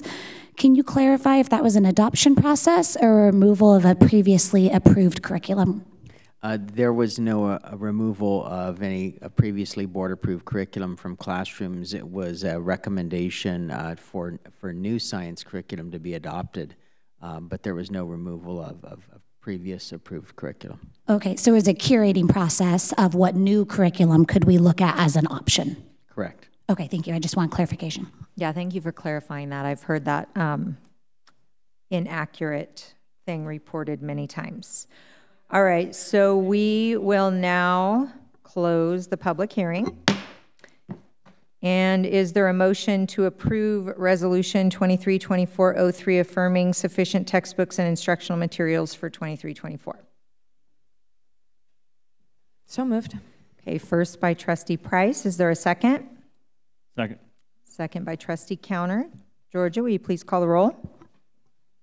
Derek Counter. Yes. Tiffany Sadoff. Yes. Rochelle Price. Yes. Michelle Sutherland. Yes. Julie Hupp. Yes, motion passes. So next we have Barbara Patterson, Deputy Superintendent, Business and Operations, to present item 9.2, action on resolution number 232407, establishing appropriation limitation, GAN limit for 2324. Good evening, President Hupp, Board of Trustees, and Superintendent Stock. Ed Code Section 4132 specifies that the school district governing board shall adopt a resolution identifying the estimated appropriation limits in the current year and the actual appropriation limits for the preceding year. This was put into Ed Code intended to constrain yearly spending by linking year-to-year changes in expense to changes in inflation and population. The district's revised GAN limit for 2023 is $102,045,570.62, and the budget GAN limit for 23-24 is $103,880,011.19. So I ask that you approve this resolution. Are there any board comments or questions? So just to do the quick math, we will cover the debt by 1.8 million? The debt? Well, we plan to spend 102 million, 40, that, and we'll have 103,880. So we've got 1.8 million in float, right? There are some expenditures that are included and some expenditures that are excluded. budgeted. Oh, Yes. okay, excellent. Okay. Yeah. Okay. In this calculation. It's a very mechanical calculation. Are there any other board comments or questions? Okay, thank you very much, Barbara. Is there a motion to approve resolution number 232407 establishing appropriation limitation GAN limit for 2324? So moved. First by trustee Counter. Is there a second? Second. Second by trustee Sutherland.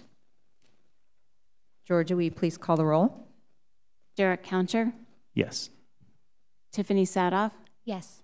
Rochelle Price, Yes. Michelle Sutherland, Yes. Julie Hupp. Yes, motion passes. Thank you very much. And now we'll ask Barbara Patterson to continue with item 9.3, 22-23 unaudited actuals financial statements.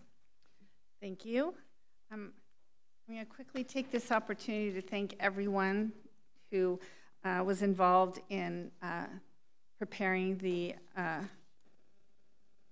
unaudited actuals and closing the books on a timely and proper manner. That included school office staff, other department staff, and I just especially want to thank Beth Parrish, who is our Director of Fiscal Services and here with me tonight, and a special thanks to our accounting staff in our department because they all worked really hard on this, so I thank them. The district is required to submit the unaudited actuals reports for the previous fiscal year to the Placer County Office of Education and California Department of Education each September. So tonight I'll present in summary form the general funds unaudited actuals for 22-23 and major changes since estimated actuals. The required unaudited actual SACS report that we're required to submit to the county and the state have more detailed information for you, and it's included in the board packet as well for information. The estimated actuals accompanied in the 23-24 adopted budget that the board approved and staff submitted to Placer County Office in the state in June is what we're showing the differences to tonight. I'll also review a significant accounting adjustment that affects the unaudited actuals and factors that will affect the budget assumptions going forward, and finally what's ahead in reports to the board on financial activity and projections.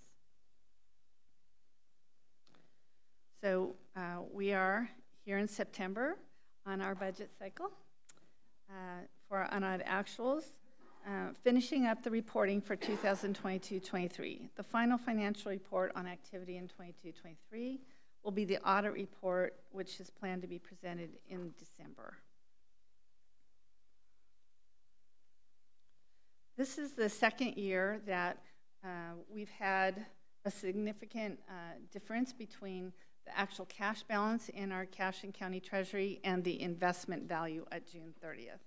So if there's not a significant difference, we don't have to book an accounting entry, but Governmental Accounting Standards Board does require this entry. So this year we did have to book a reduction of $1.3 million. Obviously, this is not a realized loss unless we were to take all of our money out of the cash and county treasury, but just a requirement for our unaudited actuals. And when we're presenting to the board for our interim reports, we'll be reversing this in July, so you'll see our actual balances.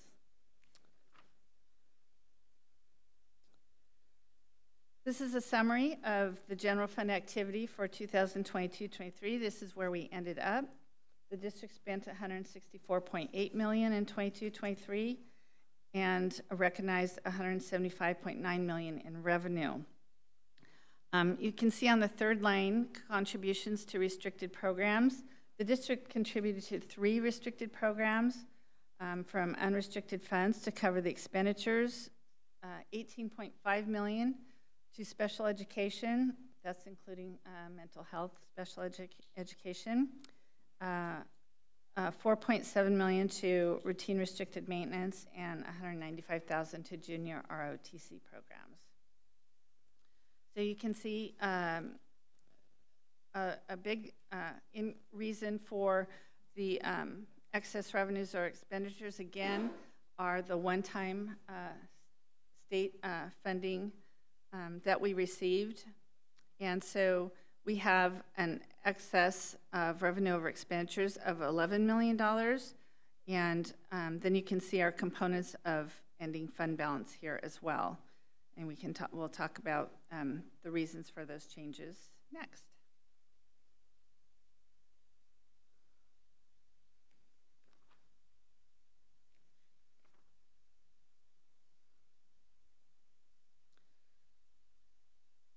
So a couple pages ahead, you'll see in numerical form the changes from estimated actual to actual and unrestricted and restricted.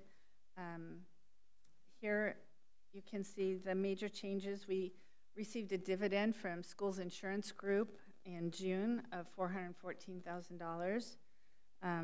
We also had a decrease in our contribution to our special education program of $709,000. We had a decrease in our bill back for services from PCOE and also in our expenditures for our non-public school education costs and our non-public agency costs. And our legal fees came in less than expected. We also, if you remember, we received the Arts, Music, and Instructional Materials grant, and the board adopted a plan in October, and then in January they told us they were going to cut it. And then in May they changed the amount again, and then in state adopted they changed the amount again. So the good news is they gave some money back to us in the state adopted budget. So we had originally already spent the money in the Arts, Music, and Instructional Materials, so we were going to have to backfill that with unrestricted general fund money of about $1.5 million. So we were able to keep that in unrestricted general fund with the reduction in the final cut.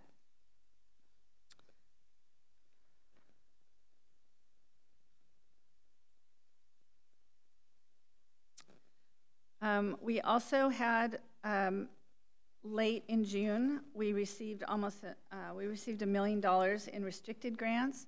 So we received the kitchen infrastructure and training funds for our nutrition services and reef innovation grants. And then, so the flip side on the arts, music, construction materials block grant, and then as well as the learning recovery emergency block grant, both of those reductions didn't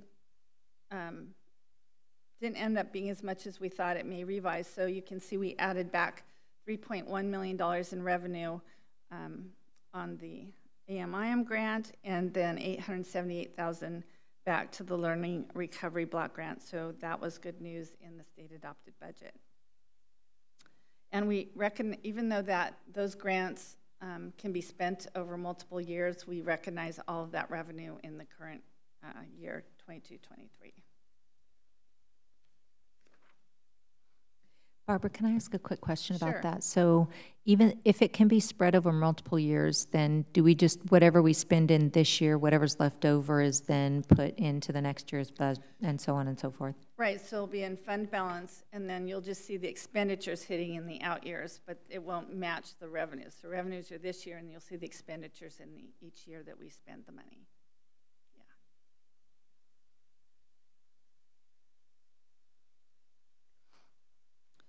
So again, these are the changes from estimated actuals that were presented to you in June, and presented by major category, unrestricted, restricted, revenues and expenditures. And again, we reviewed the major changes as to why that occurred.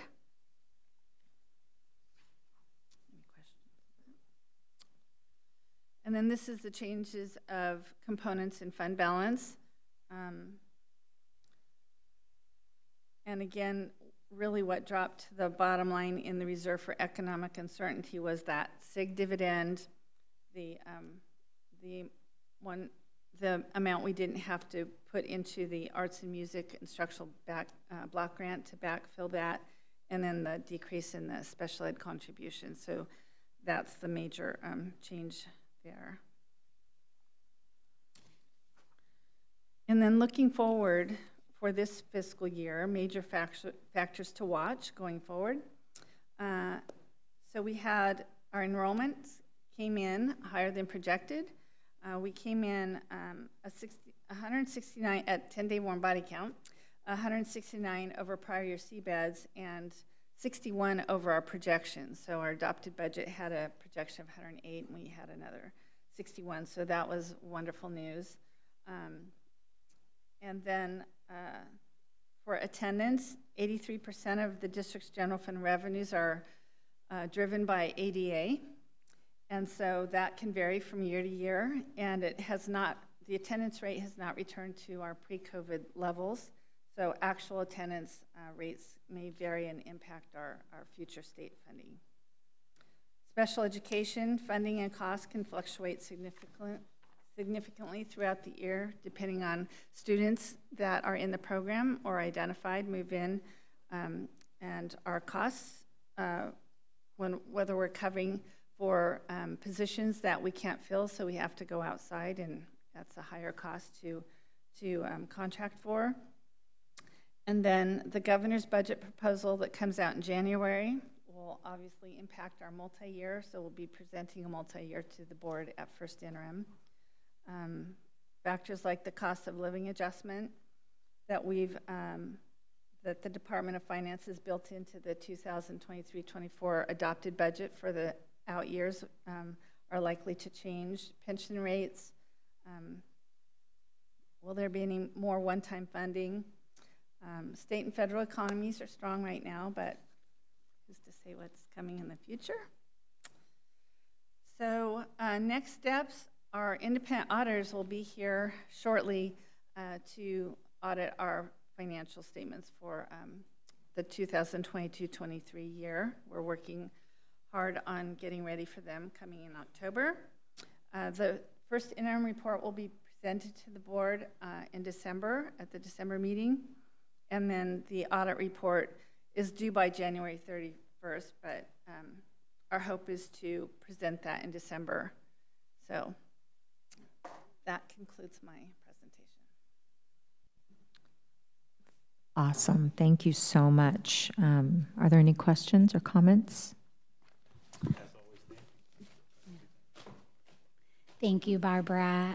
How you do what you do and compile everything you do with you and your team and the many, many changes that we see from the state. Thank you for how you compile that into an easy to read and understand slide deck for our families watching.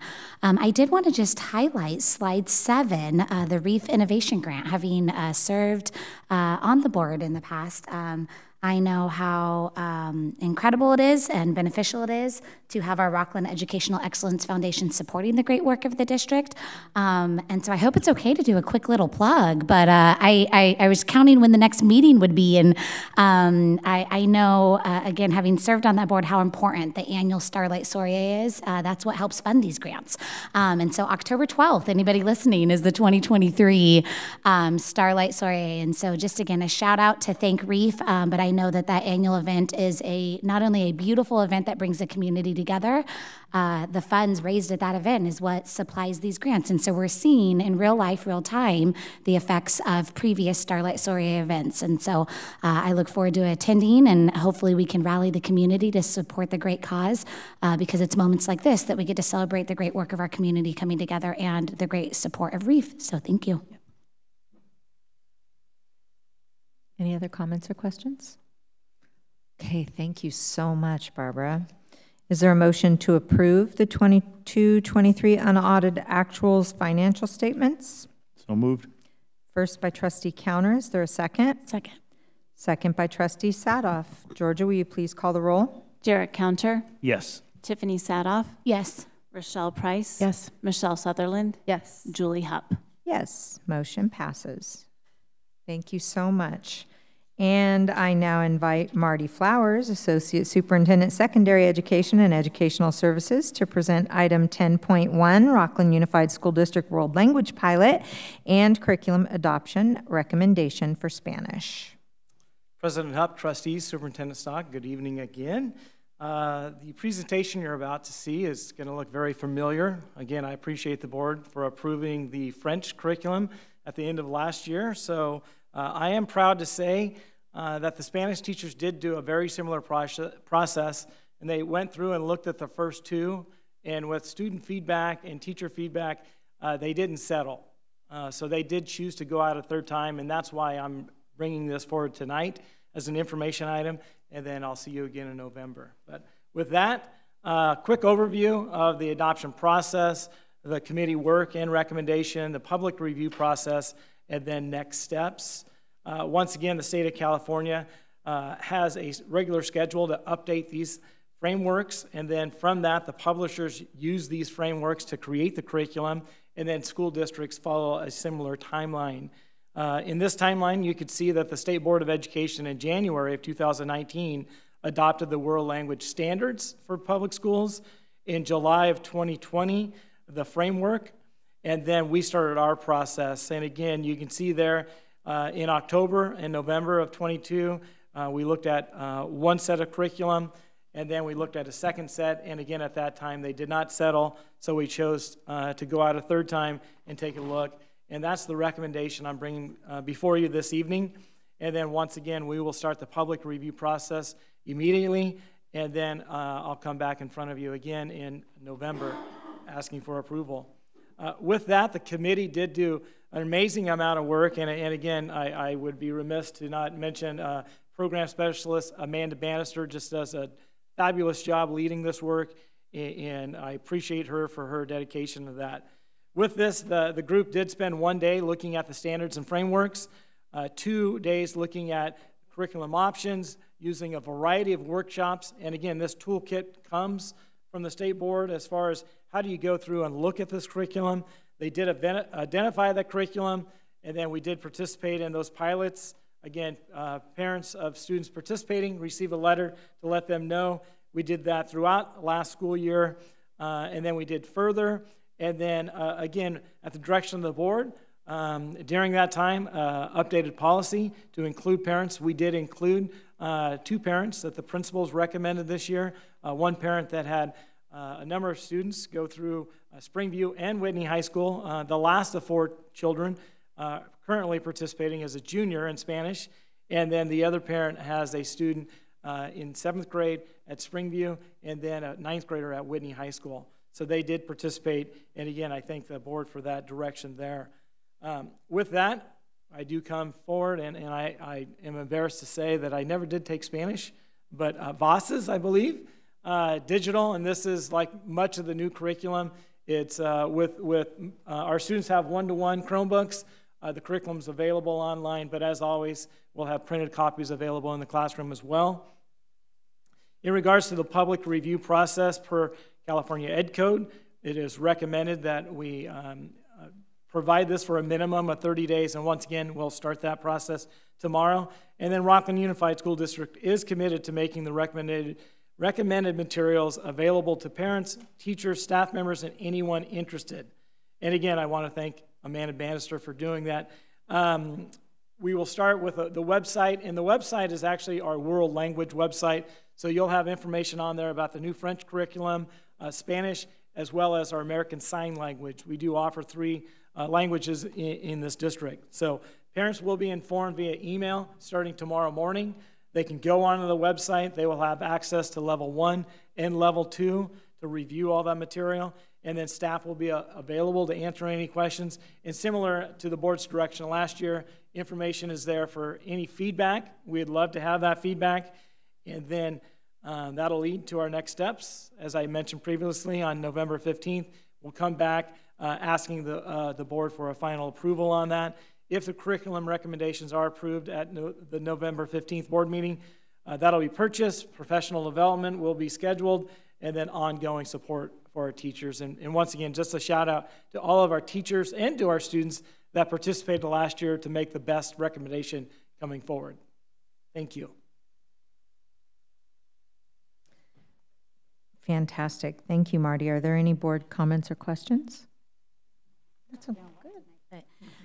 Thank you, Marty, and thank you for verbally highlighting about the change in the parent participation, because I know there was quite a bit of extensive conversation last year, really last 2 years, but about the difference between parent reviewing in a pilot and parents participating in the selection before the materials go to pilot. So thank you for sharing that verbally. I would like to make a request that in the future, if we could try to include that in the written presentation, because some individuals in the community might just refer to the written presentation and not hear the verbal comments. My suggestion would be like maybe on slide 5, but again, with that change being that it's no longer just parent review after the pilot or in the middle of the pilot, but that they're actually were part of the selection process. Thank you. Very good. Any other comments?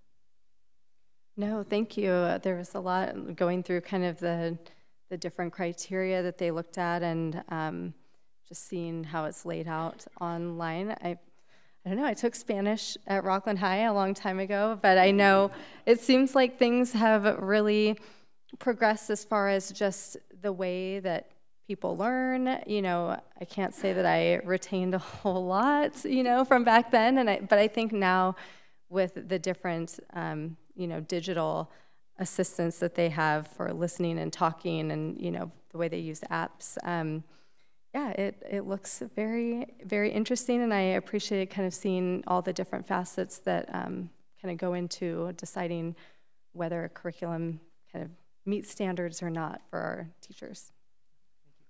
All right, thank you very much. I have next Hannah, but is that right? Okay, so we have Hannah Anderson, Director of Innovation, School Programs and Accountability, to present the Attendance Improvement Plan and Update.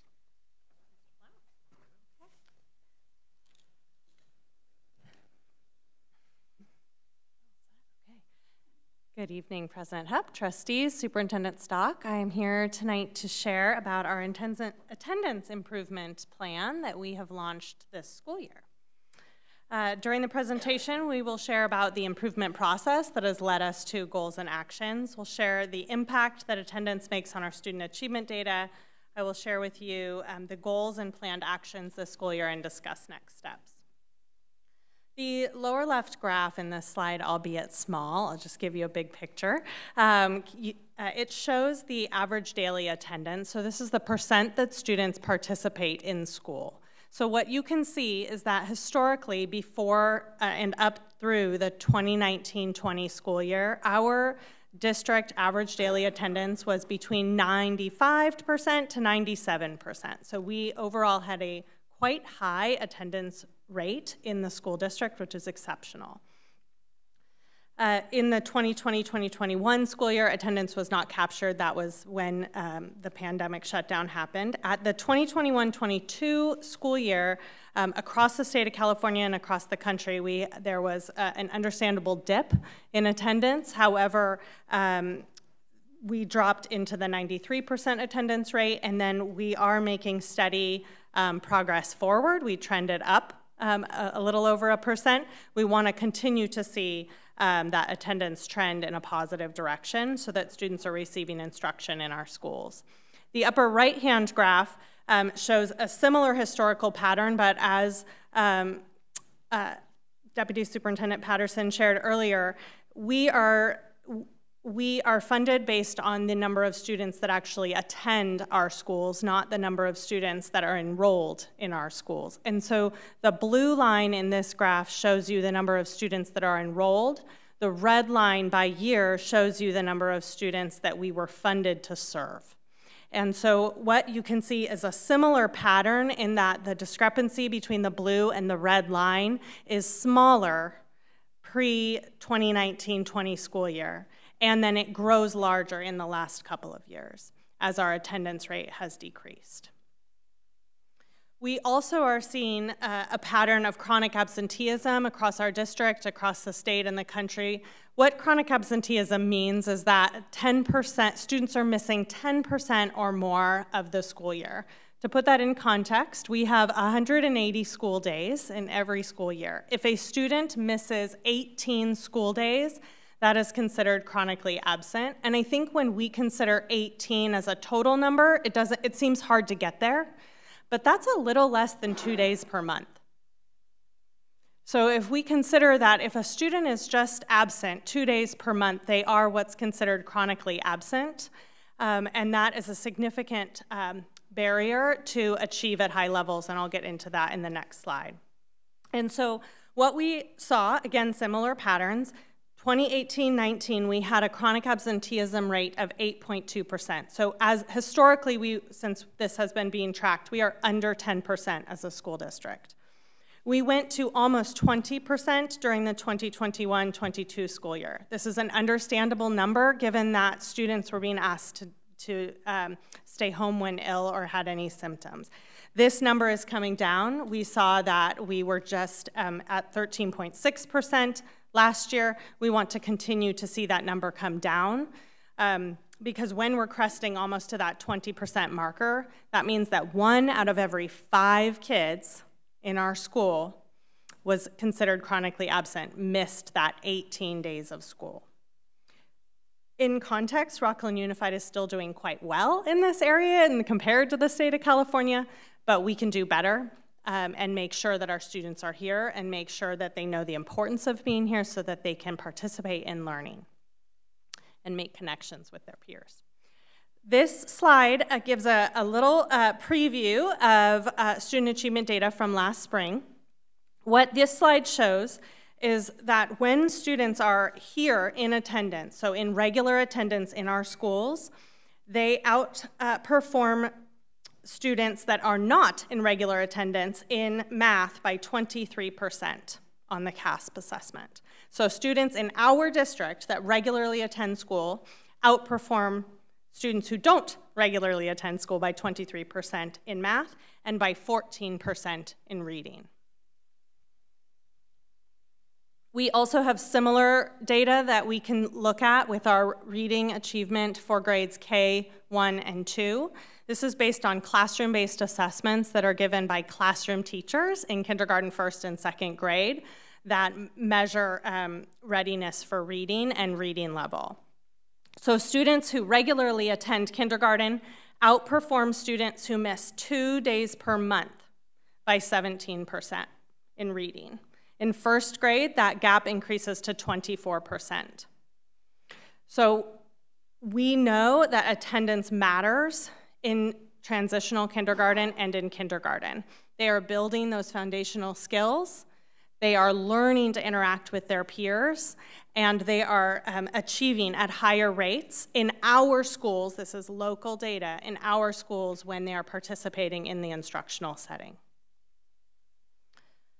There's also a significant fiscal impact of enrollment and attendance. This breaks down a lot of the charts, actually, that were shown in the Deputy Superintendent's presentation into simpler terms that I know are a bit more comprehensible to those of us that don't live in the business world day in and day out. So we know that we have seen a decline in our enrollment since the 2019-20 school year, and that decline in enrollment also has that fiscal impact. The district is projected this year to receive an average of $11,740 per average daily attendance in the 23-24 school year if we were to base our attendance on just single year data only.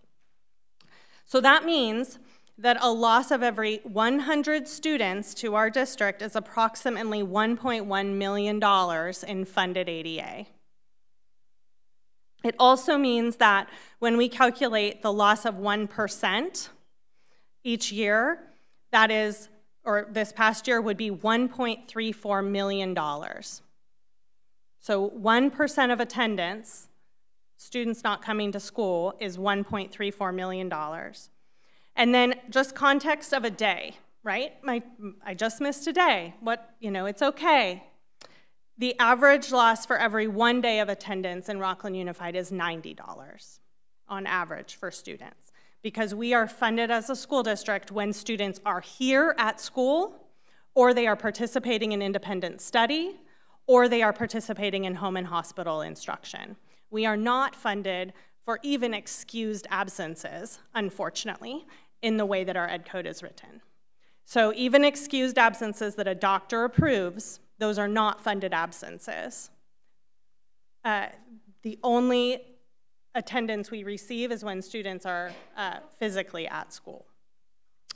And then just another piece of data from last school year, short-term independent study generated approximately $650,000 during the 22-23 school year.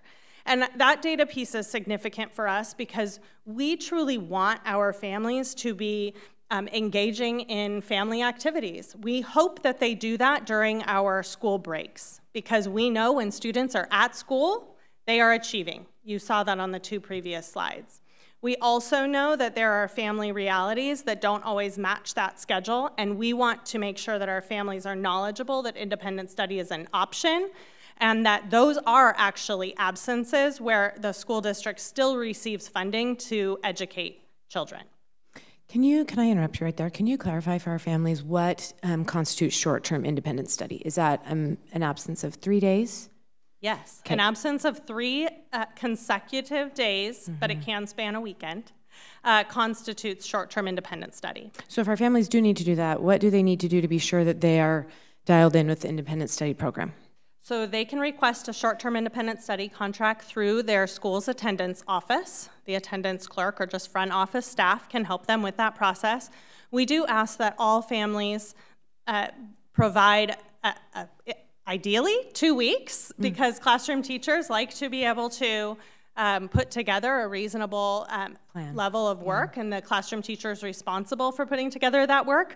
I am sure President Hupp knows the laborious nature of an independent study packet, but it is, it is important to let us know and not have that 2-week timeline be a barrier. We would like for families to be requesting if they are going to be out. Sometimes I know, even I've had friends of mine that said, oh, I'll just call them in sick and then it'll be okay. And so just know, the independent study is an absence where we continue to receive funding for educating children. Thank you. Okay, so again, just to point out, that loss of every 1% of attendance is $1.34 million. So when training and thinking about this with our school clerks and our secretaries and our principals, I was thinking about how can we equate $1.34 million. So I had a little bit of fun with things that we really care about in our schools. Like we are always looking for things for students to play with on the playground. So can you believe it? We can get 268,000 playground balls if we increased attendance by 1%. We can also get 310,000, a little over, reams of paper. That is a lot of paper airplanes that could potentially be thrown if you were my children. We can fund 67 part-time instructional assistants in our schools to support our students. That would be 29,000 hours of tutoring to help our students in need. And lastly, that would be 9 intervention teachers that we could put into our schools. So when students come, we can serve them even better and continue to support their academic and social emotional growth.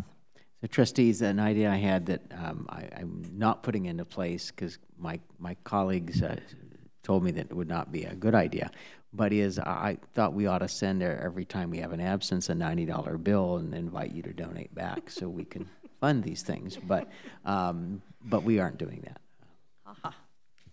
No, we understand, too, that there are legitimate reasons for needing to be out of school. When students are legitimately sick, we do want them to be out of school and resting and recuperating, and that is very important. We just want to take the opportunity also to educate that there are options if you truly are taking a family trip. Or also, I should mention in that, and I'll get to this in a second, but we are funded when students attend school for the purpose of or come to school for the purpose of attending.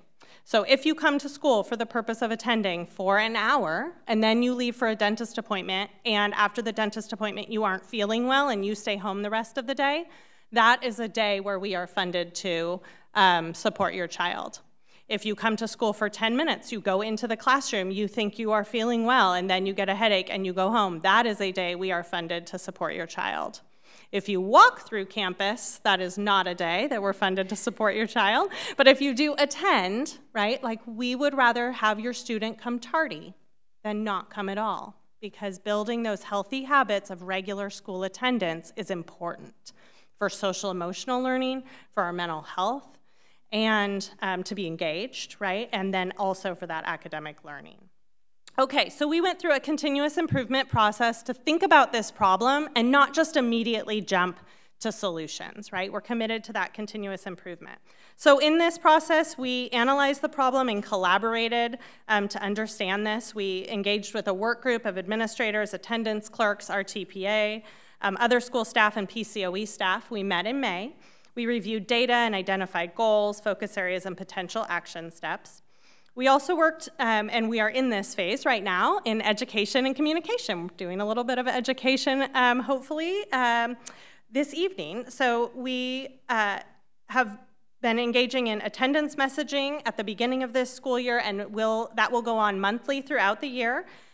Superintendent Stock starred in a attendance video at the beginning of the school year that was showed at back to school night, and we revised the attendance handbook for our school clerks.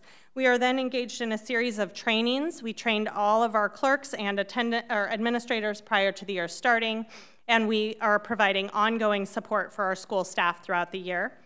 And lastly, we're going to be putting in place interventions and improvement trials. I'll share about that in the coming slide. We have two goals that we're going to work on. The first is to increase district attendance percentage by 1%. Going from 94.71% to 95.71%, so cresting back into that historical trend of between 95 and 97. I'd love to say we're going to go more than that. I also know that we are still in a reality of, rebuilding those healthy habits and helping families know that that regular school attendance is what we're asking them to do, not the opposite. Then we are also looking to decrease chronic absenteeism, so decrease the number of students who miss 18 days or more by a minimum of 5%. So we want to get ourselves back under that 10% marker to be in a healthier space with our attendance habits. These attendance interventions, many have been put in place for many years. We're just re-engaging with these processes, ensuring that they're happening district-wide. You hear us talk a lot about MTSS and those tiered structures and supports. Some supports are for all kids. Some supports are for some kids, and some supports are for a few kids. Attendance works that exact same way. So there's certain practices that we do across the entire student body in the district. Like we inform our entire student body in their handbook and parents in the handbook and at back to school night about the importance of attendance, right? We also will be sending communication through Parent Square, reaching out directly to parents when they're absent, right? You get a phone call if you're absent and you haven't cleared the absence. We also send letters as required by Ed Code to parents and guardians when their students have truancy absences or they are reaching excessive excused absences where they're going to start needing doctor verification. There's also some supports are available for a few, so that is a school attendance review team meeting where we can help put in place interventions. I've had principals share with me, they've purchased alarm clocks, they've worked with their incentive systems at schools to try to incentivize coming on time to school. They have conducted home visits for families to consider what are the barriers to attendance. So those are happening at the school site level with district level support from Sarah Soares or myself. And then the intensive supports are referring families to the School Attendance Review Board. That is one of our last resorts. It is a legal process through Placer County Office of Education, and this would be in conjunction with the district attorney.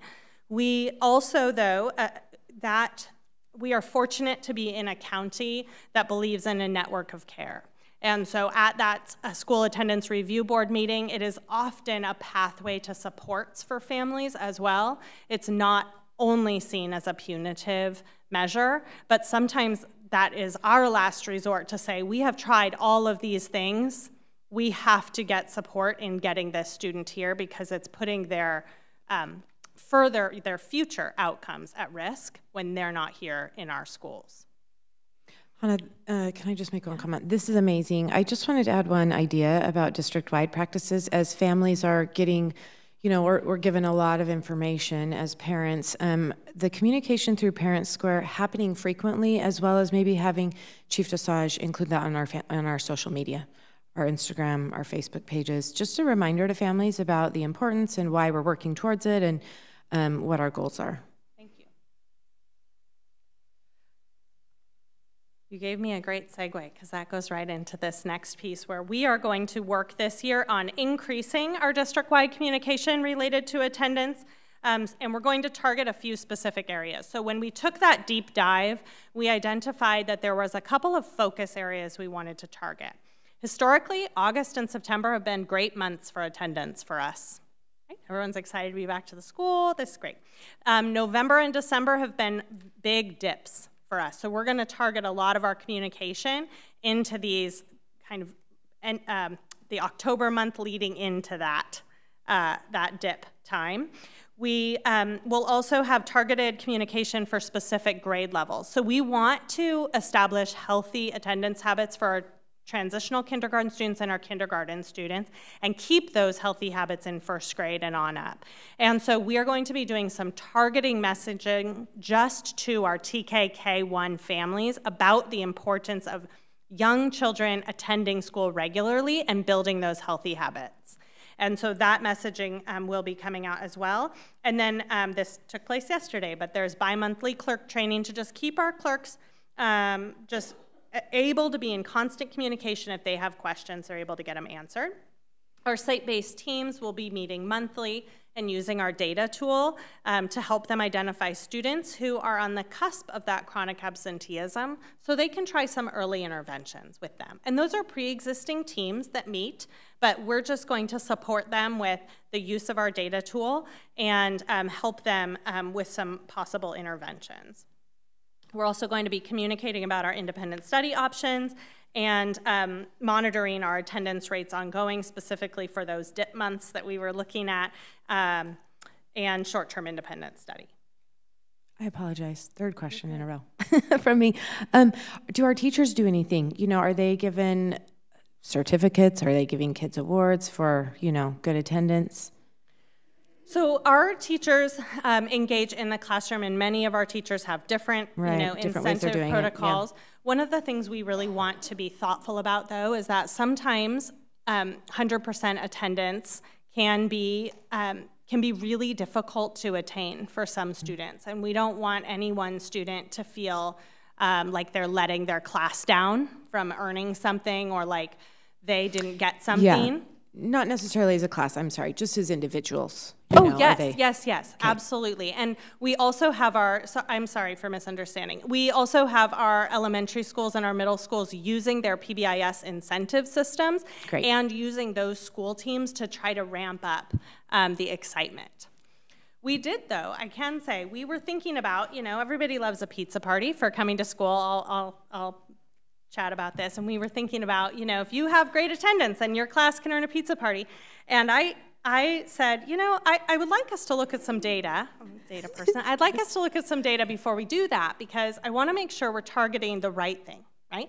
And if we can just think historically, or if we can think about who loves a pizza party, it's your 4th, 5th, 6th graders. They want to get some time out of class. They want to earn some pizza. They have the best attendance in the district. So we really don't need to target them, right? They're doing great. They're seeing the importance of coming to school, and they're here, right? But yes, I love all of the ideas, and please keep them coming. If you have more heads are better than one. So we're also going to try a few things on a small scale so that we don't just roll everything out district-wide and then unsure of what's making the greatest impact. So we're going to ask a few schools that have had the more significant chronic absenteeism try a Tier 2 intervention for students that are at risk of that chronic absenteeism. We're also going to increase sanitization and hygiene in 5 TKK classrooms. When we were doing this deep dive, we asked TKK1 families who have students who are chronically absent. We ask them in a very empathetic way, understanding, this is hard, right? As a parent of two of them, I understand. But we ask them, what are some of the reasons you're keeping them home? What are some of the barriers? What are some things we could do to help? And some of the things they talked about are, one, that because kindergarten isn't compulsory, I don't need to send my child, which is one of those, we go back to. Academic achievement shows that if we send our children young, they learn early, which is great. And they build strong social foundations in our schools, so important. But the other thing they said was, when one child gets sick, they all get sick. And that, again, we know hygiene's important. So we thought this could be some area, the improvement team that worked together thought this could be an area where we could try to make improvement. We also recognize that our students with disabilities in our most restrictive settings have some of our lowest attendance rates in the district.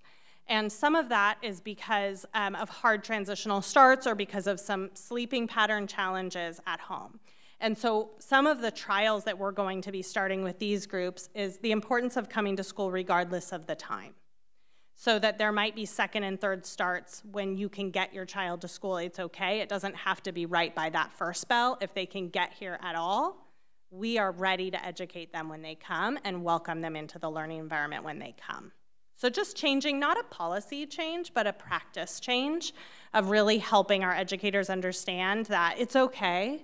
We want them here for the whole day, but we'll take them here whenever they can get here. But then also supporting our teachers in that shift, because it's hard to have a whole bunch of students walk in tardy, right? And so we want to make sure that we help them with that, and we do this in a way that makes sense. So we're trying that in a few classrooms to test the impact.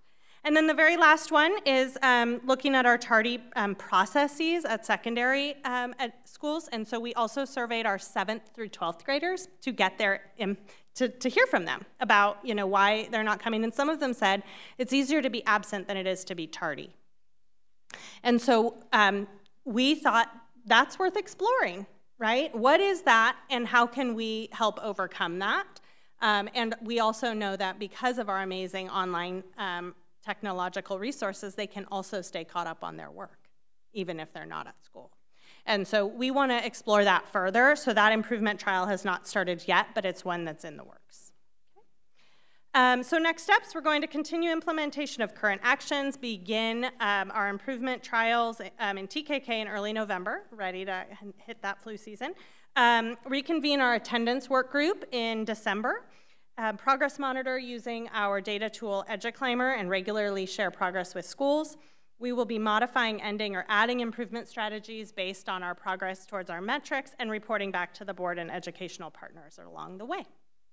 And with that, do you have any more questions? Excellent. Are there any board comments or questions? Thank you. Yeah, that was very informative. It gets to a lot of my behavior analytic kind of thoughts where I think there's been so much thought put into this and really, meaningful strategies that you're attempting to get to, the root of why attendance is where it is right now. So I'm really excited to see the outcome of all of this. Thank you. So again, thank you very much. Love the data, love the stuff. I have a handful of questions, but just real quick, the chronic absenteeism, and it's, I guess, went from 7.3 to 13.6. What percent of our kids are, like that 13.6% is not all students, right? It's 13.6% of our enrolled students last year are chronically absent. Are chronically absent. So okay, so so again, then so 1,400-ish. Okay, so then. Okay. So overall attendance only, like, we used to be 96, 97, and now we're 93, 94. That doesn't come up to 13%. Oh, okay. Good clarification. Two completely separate metrics. So one is on the individual student level, saying how many students, what percent of students missed over 18 days, or 10% of the year. Right? The other is a separate, having to do with all of the students that are enrolled in Rocklin Unified. We count every single absence, divide it by 180, right? And sort of, and then you get to your, your percentage. So it's basically saying how many days of attendance didn't happen, how many ADA of attendance didn't happen. Barbara can step in anytime, but how many ADA of attendance did not happen because students didn't attend school, which is how you get the blue line separate from the red line. So that 1%, that 1.3 million, that's that number, but the 13, you can't take the 13.6% multiply by 1.3. Yeah, except that number doesn't work out. Okay. Fair. Okay. And I think you addressed a few of them. So you talked TKK, one, illness hygiene, start time, and tardy policy. Just overall, looking at kind of recent metrics, we were 96, 97%, and more recently we're 93, 94. Any hypothesis as to why we went down so much? I have a lot of hypotheses. So what we're seeing in Rocklin is not dissimilar from what we're seeing across the state and across the nation. A lot of these absences are pandemic-related absences. We also are seeing residual effects of two changes that happened. One, mental health absences became excused absences during this time, and so families are able to excuse their students, understandably and justifiably so, for mental health absences. So there's just been some changes to what's considered excused and unexcused. We also were asking for, we changed our practice. So pre-pandemic, we would ask for students or families to send their children to school unless they had a temperature, unless they were throwing up, right? When the pandemic hit and we opened our schools, we had to ask for symptomatic students to be kept home, justifiably so. They needed to not be in our schools. And so now we sent a different message for a long time, and now we need to revert to the other message, which is, please come to school. If your child is significantly ill, please keep them home. I hope I am not saying that all children who are ill should come to school. I am not saying that at all.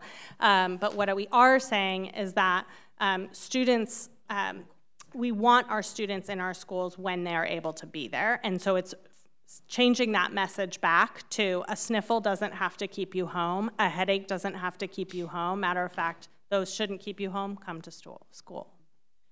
Okay, so explain to me, just touch on that a little bit about mental health and these, doctor's appointments. Even though they're excused, we do get funding? We don't get any funding even though they're excused? Correct. So in 1998, there was a law that said this. I know, we were looking this up. It's like, wow, this has been since 1998, and this is still something we all don't know.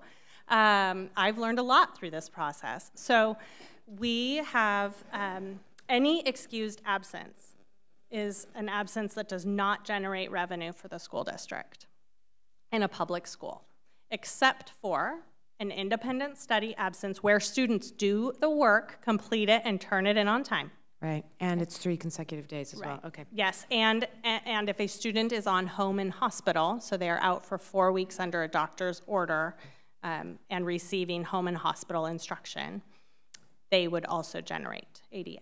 And trustees, I'd share that one of the biggest interests that we have, California School Boards Association, ACSA, a lot of groups that care about education, is to request the state of California to change the model of how public education is funded.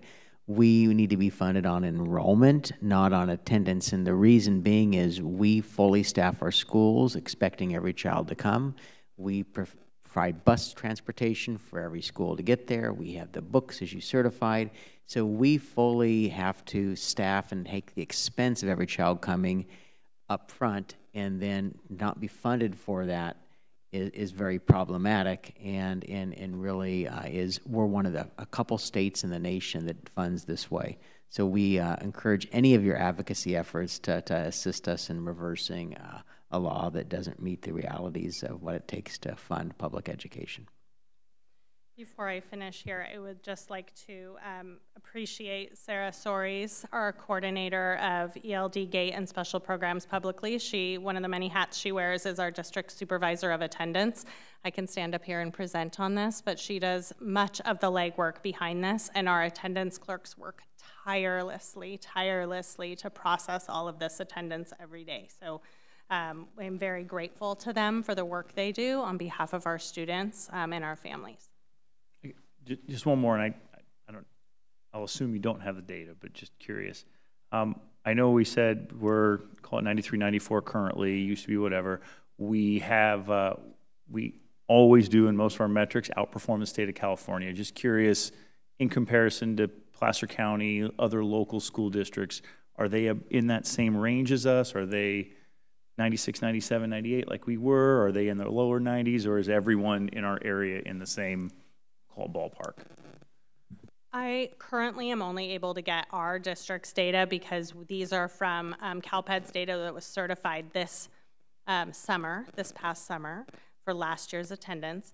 But soon, this fall, we'll start opening up all of the different reporting metrics where we can see Placer County data, statewide data, national data. So just know that what I'm hearing, what I can share is what I am hearing from my colleagues is we're all trending up a little bit.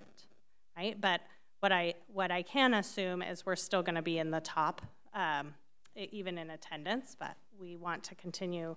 Our local achievement data shows us that when students are here, they are learning and they are achieving. So that's our hope to keep 1000% agree. Again, we tend to always compare ourselves to California, and we always do very well against the state of California. So just don't want to always compare yourself to something that's an easy metric to beat. I agree.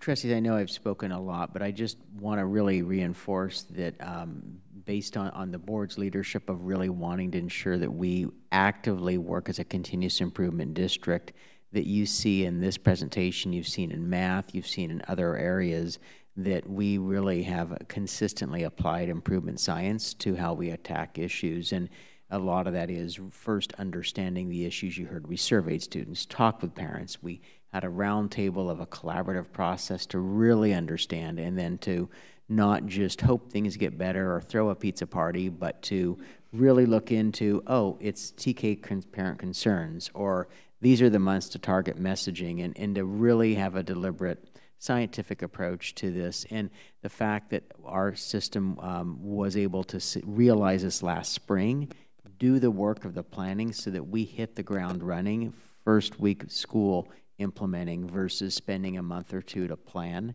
to hope to make a difference. So really just want to thank the board for the leadership and support of a continuous improvement culture in our district, but the staff, you can see, did phenomenal work to put this to reality. Completely agree, Roger. Completely agree. I love the PDCA. I love the continuous improvement. I love the metrics.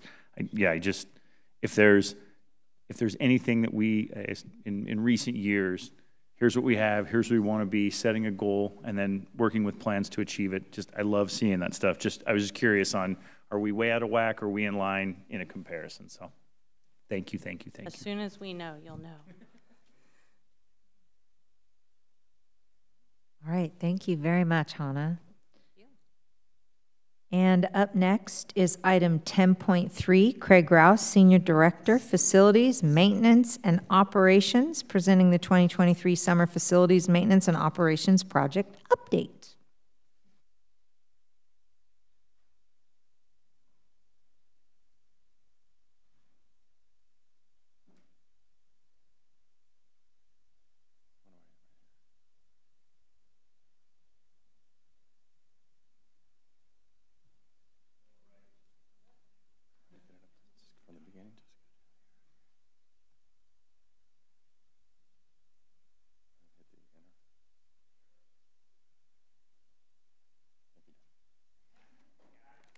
Good evening, Board President Hupp, Board of Trustees, Superintendent Stock.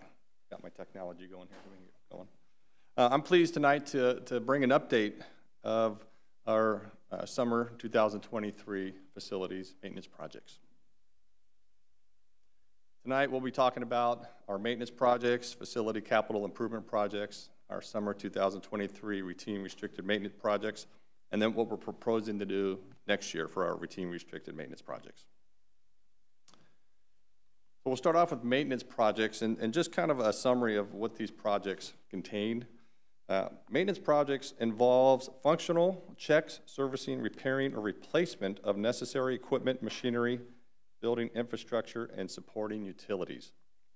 So for the district, our maintenance staff goes out. We get a work order that comes in from a school site, and we have a leaky toilet.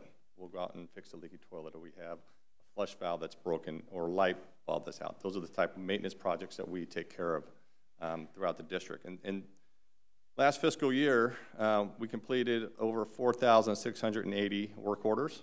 So that's continually going up as the district continues to age. And then since July 1st, we've kind of been tracking this over the last few years. We've had well over 90 HVAC work orders. Now, we weren't as hot as we were last summer, but we still had some hot days, and quite a few units went down. And really want to thank the staff being flexible with our staff as we had to move classrooms around until we got the air blowing and keep the kids in an air-conditioned space. And something I want to kind of touch on, we've seen this since COVID. We're still seeing unreliable manufacturing and delivery timelines for not only HVAC units, but it's really everything that has to do with construction. They'll give you the latest lie that they tell you, and you wait for something to come and it's delayed. So we're still trying to schedule and make things work for our timelines for projects. So some of the we'll jump into facility capital improvement projects. And just a quick update on that, it's any addition or alteration to real property that adds to the value of the property and then prolongs the useful life of the property. So this first slide here, we're looking at a portable building that we put over at Corey Trail Elementary. This is the before and after school program. And so by adding this building to the project, we've added value to the campus. So that project is substantially complete. We're still waiting on wrought iron fencing and chain link fencing that's been on back order for about 2.5 months. But they're able to now use the building. The next project I want to talk about is over at Parker Whitney Elementary School, the admin building. We took some significant water damage last Christmas. And then working through the insurance and getting the place out, we were able to put some new cabinets back in there, new flooring. I want to give a shout out to Carrie Alway, the principal over there, and her staff. Very helpful as we went through this process and being flexible, because we had to move them in the middle of the school year to another location. And then they were very much involved in putting the admin building back in place. And their vision was spot on. And if you get a chance, go over there and check out, if you can recall what Parker Whitney used to look like, the admin building, and what we have now. It really flows a lot better, and it's much more usable space. Another project that we're working on, and you heard Director Matt Hebb talk about that earlier when he came up and introduced himself, is the electric bus infrastructure project over at Transportation. We have the pads are down, which is great news, and unfortunately, the switch gear that's powers these things up was a year out. So the switch gear is supposed to be here in May, but we were able to work with our electrician on site and get 3 temporary charging stations up and running.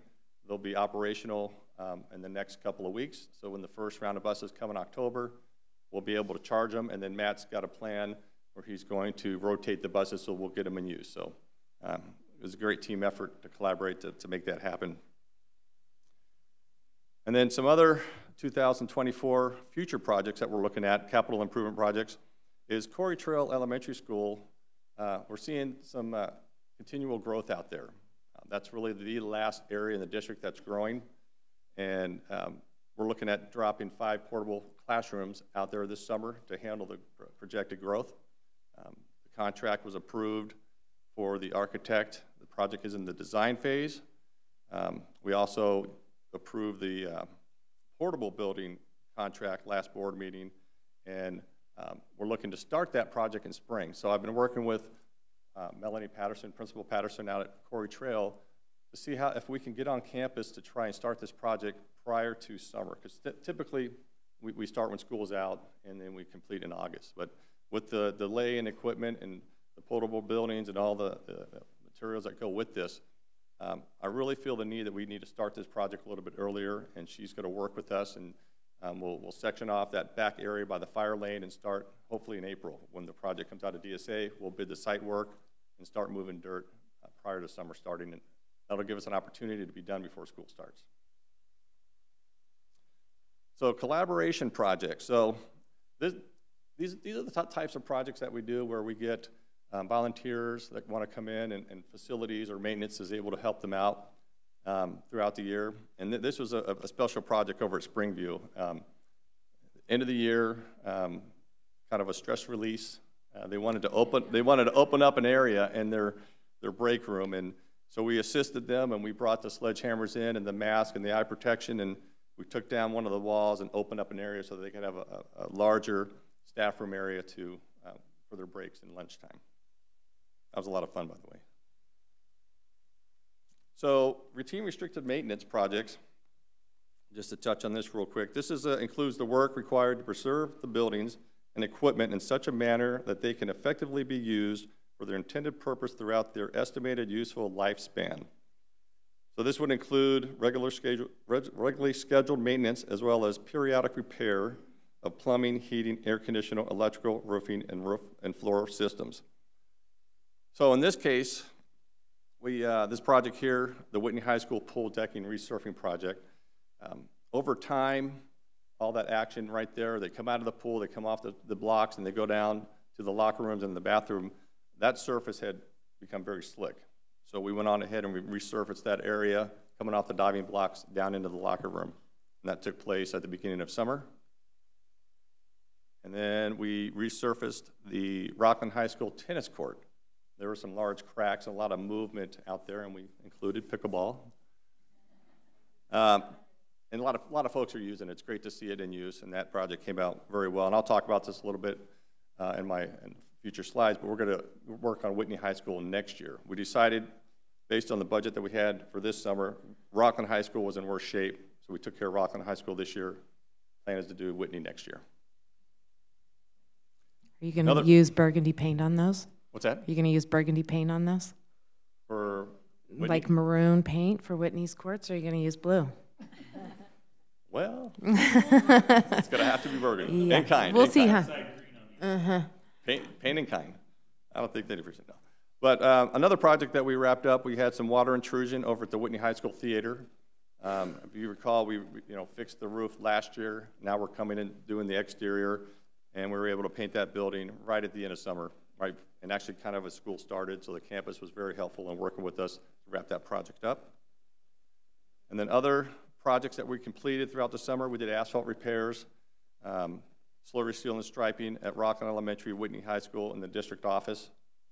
We did asphalt blacktop crack filling at all the elementary school sites. And we're going to do that every year as these blacktops are continuing to move. So we're building up a base, and that's going to be a priority to continue to do that. Sewer line replacement at maintenance and operations. When that building was built, we had to push a sewer line and up 160 feet to the road. So when JMC, John Moyer Homes, they built the development right next to maintenance and operations, the master plan for the city and the district was to have that building connect to their sewer line. So it was only 30 feet away across the wall. Instead of pushing it all the way up the hill, we were able to tie in right there, and we wouldn't have to repair the pump station every couple of years like we had been doing. Let's see, did I move it? Yeah. Concrete replacement, this is ongoing. We did Cobblestone, Breen, Rucola, and other elementary schools. And, it seems like we're seeing more and more concrete lifting than we have in the past. So we have one of our maintenance staff going out and grinding concrete throughout the year. We purchased our own grinder a couple of years ago. Much cheaper to do that in-house now that we have that set up than continually hire someone to do that. So that's ongoing. We had some water damage, wall repair at Breen and Antelope Creek. That was from all the rains that we had last year, and we were able to do that during the summer.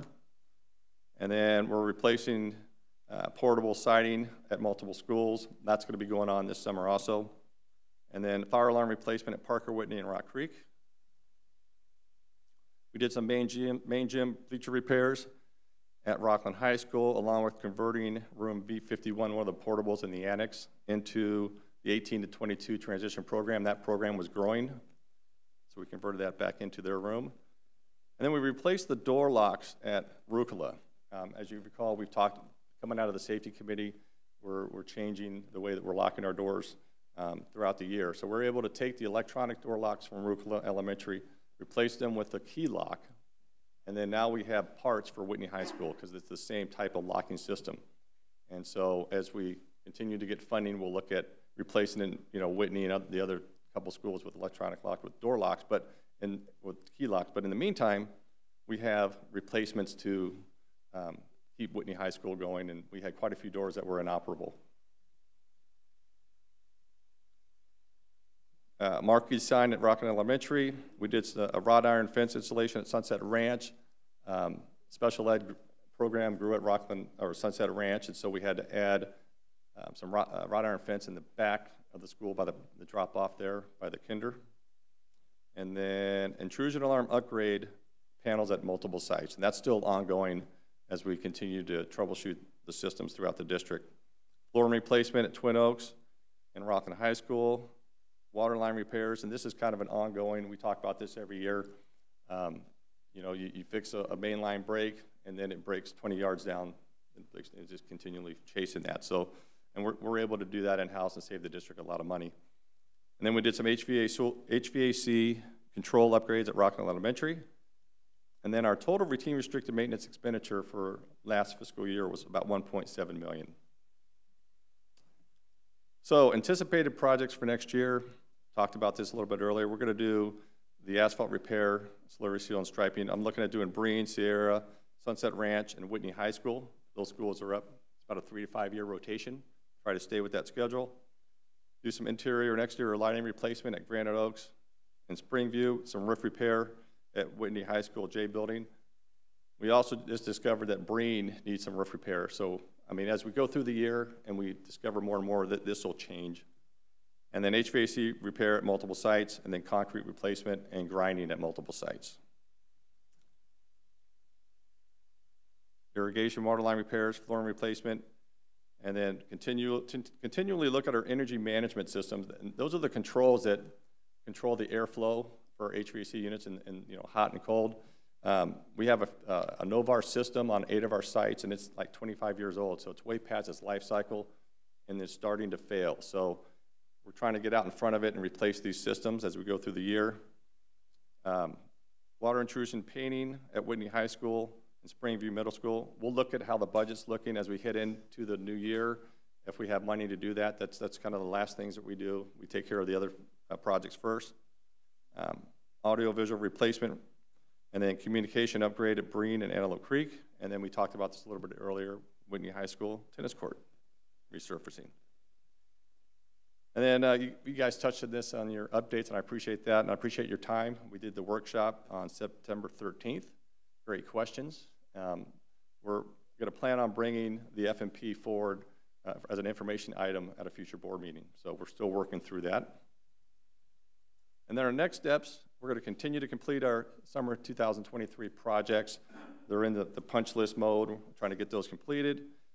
Supply chain delays are still having an impact on us.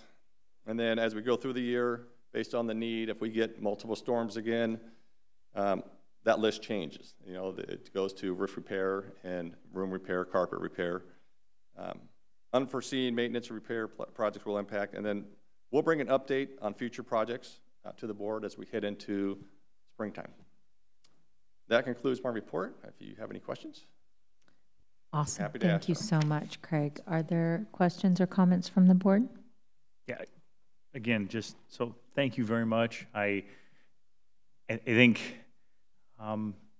people don't see the detail, the list, all the work done. You only see the major projects, right? And I think there's a lot of little things that are done by you and your staff and to keep it all moving. So thank you. And I think traditionally in government institutions, et cetera, you get a lot of wait and see. We don't know. So I just want to say thank you for creatively reusing door locks, for adapting, adjusting, working around schedules with different supplies and that kind of stuff. So just thank you for that, because it keeps as opposed to, hey, it's not my, my fault, I'm trying to do everything. That creativity keeps this district and keeps the schools and keeps everything running and efficient. So thank you very much to you and your staff for always doing that. Thank you. We know we have excellent maintenance staff and crew. Yeah, we really do. Shout out to them. They really work hard. Big time. Thank you very Well, much. I really appreciate the increased communication the last couple of years. I know a few years ago there's a lot of talk about, what maintenance is happening. Is maintenance just being deferred, right? We had serious issues and things we had to fund, but the reality is we also have aging campuses, right? And there's a responsibility on the board to make sure that those remain safe for our students. And so,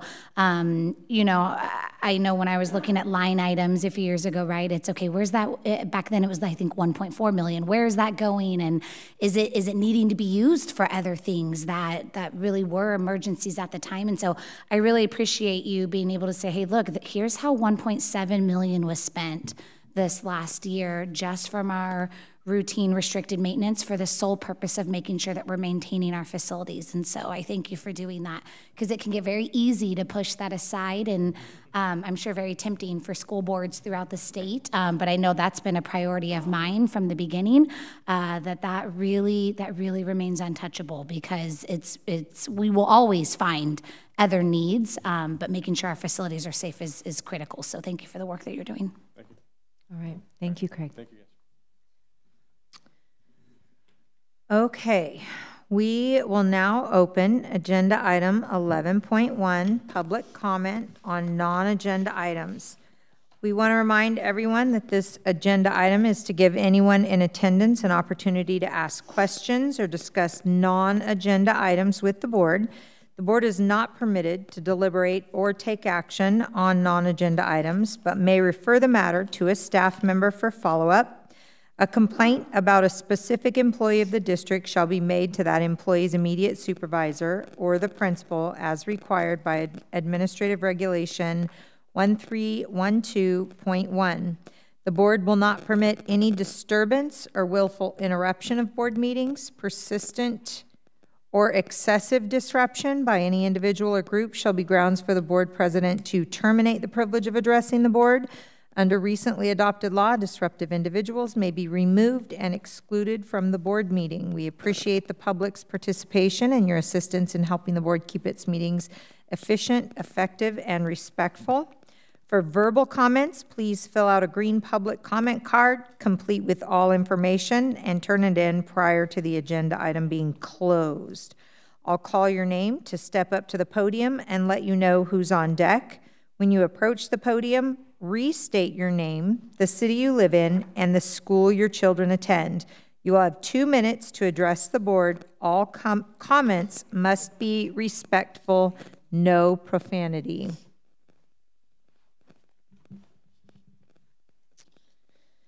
Okay, up first, Mark Baer, and on deck, Amy Wenzel.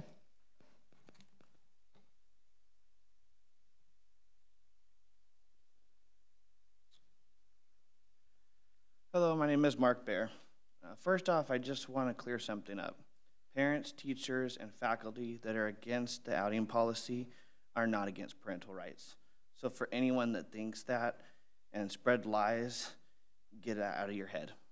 It cannot be further from the truth. What we want as parents is for these kids to stop having everything taken away from them.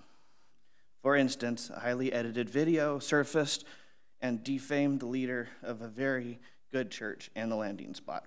Without so much as taking a moment to let the dust settle, you take the landing spot out of schools. Countless teachers and students came to the landing spot's defense and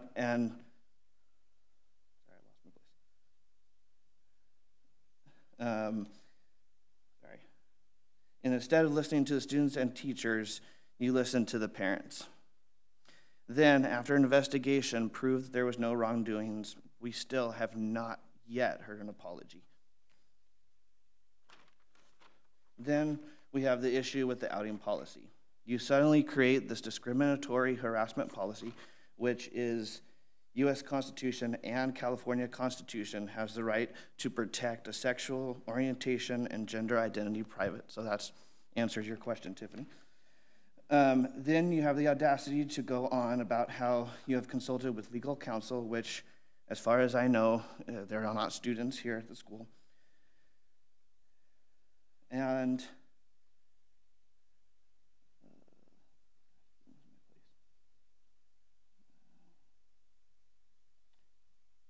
countless students and teachers showed up to speak against this policy, and let the record reflect, as was earlier stated, that we were not bussed in.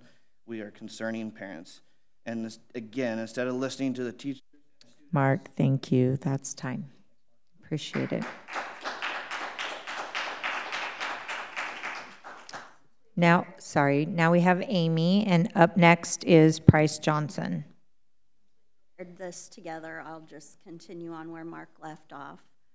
I think that it is very upsetting that before public comment even started at the last board meeting, 4 of you told us how you were going to vote and that the public comments were irrelevant. There was no dialogue. Countless students, parents, teachers are against this. You ignored all of us. You talked to us very condescendingly, saying, I don't think you even read the policy.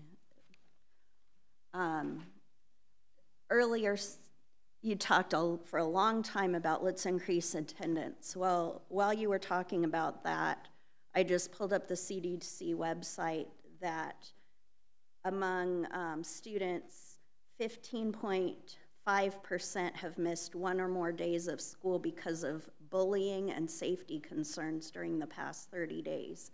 Well, your policy guaranteed kids are going to feel less safe and they're going to miss school. Calling it parents' rights, we all know it's not about parents' rights. It's about being against gay kids. We know it, you know it. You're not, fooling anyone into thinking that those of us advocating for the students want teachers to let's trick parents, let's keep secrets from parents. I would hope you don't think your teachers are a bunch of weirdos and perverts that are trying to do weird things to kids. If they're not telling the parents something, there's a reason. It's because they think that kid isn't safe. I've raised 2 children. My children are adults. I've also been a foster parent to children whose parents have done horrible things to them. Not all children are safe. Most parents are great. We are against this. Thank you, Amy. Up next is Price Johnson, and on deck is Bruce Yandell. Hi, Price Johnson, father of 2 at Rocklin Elementary, daily classroom dad volunteer, as well as weekly club sponsor. I just wanted to talk about the audio recordings that surfaced this last week from President Julie Hupp, where she, to a group of religious leaders, boasted about her open obstruction of district work, district policies, curriculum, as well as characterizing the California Teachers Association as a force of evil as opposed to a force of good. I think that's telling. I think that tracks. I think that tracks with a board that is willing to pass LGBTQ plus policies without consulting with LGBTQ plus families or professionals. I think it's telling of a board that ignores the mental health expertise of mental health professionals as well as social workers that appeared this last week. I think it tracks with a board that would come in here today and attempt to blame the inability to discuss this policy in a public forum on the LGBT community that showed up in response to the policy that you stepped in here telling us you would be passing ahead of public comment. You said it multiple times, Tiffany and Julie and Derek. You made it clear that you had come to this flirting with the Brown Act, coordinated and ready to vote yes. So in my opinion, this tracks with this board, and it tracks with a president whose husband would show up to the last board meeting, cut 75% of the line off, take up a seat, a non-comment seat that could have otherwise belonged to a student or parent affected by this policy, and whose husband would continue to boo the teachers' associations that made comments that night. I think that tracks with the leadership we're seeing from this board, at least from 4 members of this board, Counter, Seithoff, Hupp, and Price. And again, I'm going to ask this community and the Rocklin public to really take deep consideration to actions and words from this last year as we head into 2024 elections.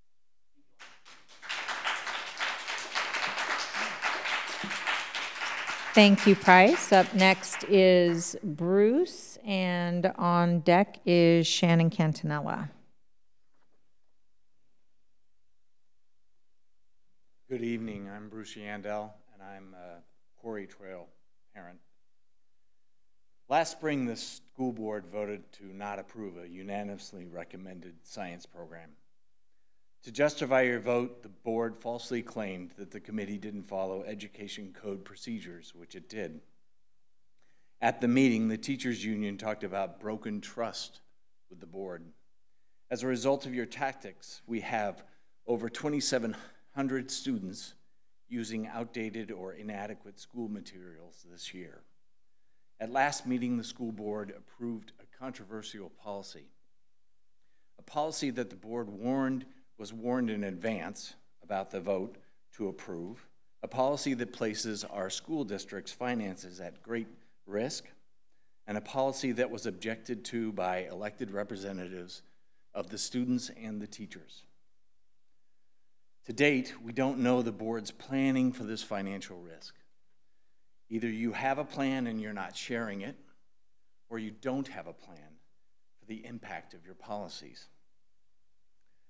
All I'm asking for is the board to support our schools, teachers, and students. Please stop selecting words out of codes and phrases to deceive our community to justify your actions. That's not how policies are written, nor are they legally interpreted. Please stop using the school board for your political purposes. Take your agenda elsewhere. Your actions are more impactful than your placating words. School ratings are down, lower than 2021. Our kids are using substandard materials unnecessarily, and teachers are asking for trust, and they're asking not to be placed in Rocklin schools should have excellence. Bruce, thank you. That's time. So now we have Shannon, and on deck is Marcy Johnson.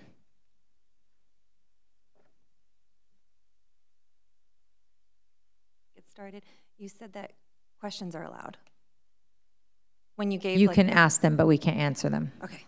Okay. So I had a intro made, but I'm just going to change it up. I'm kind of churning inside tonight, and I think I'm just exhausted. I'm tired. I'm sure you guys are all tired, but I'm tired of fighting, and I would rather we follow in the steps of a lot of the conversation I've heard tonight as far as commentary. I did really like the gentleman who just spoke. I liked Mrs. Winter. I thought she did a good job finding a line where we can meet together and have conversation, because I don't want to get lost in any more lawsuits, and I don't want to get lost in any more arguments about stuff. And I know you have lawyers on staff to look into many of the things, particularly the things regarding the September 6th decision. I'd like to ask tonight if the board would please supply the public with those documents, those briefs.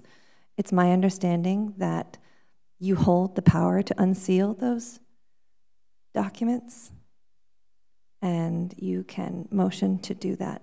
So I think there already is great interest to see the conversations regarding the laws that support the position that the board took, and also support or explore the position that the community felt was also a law.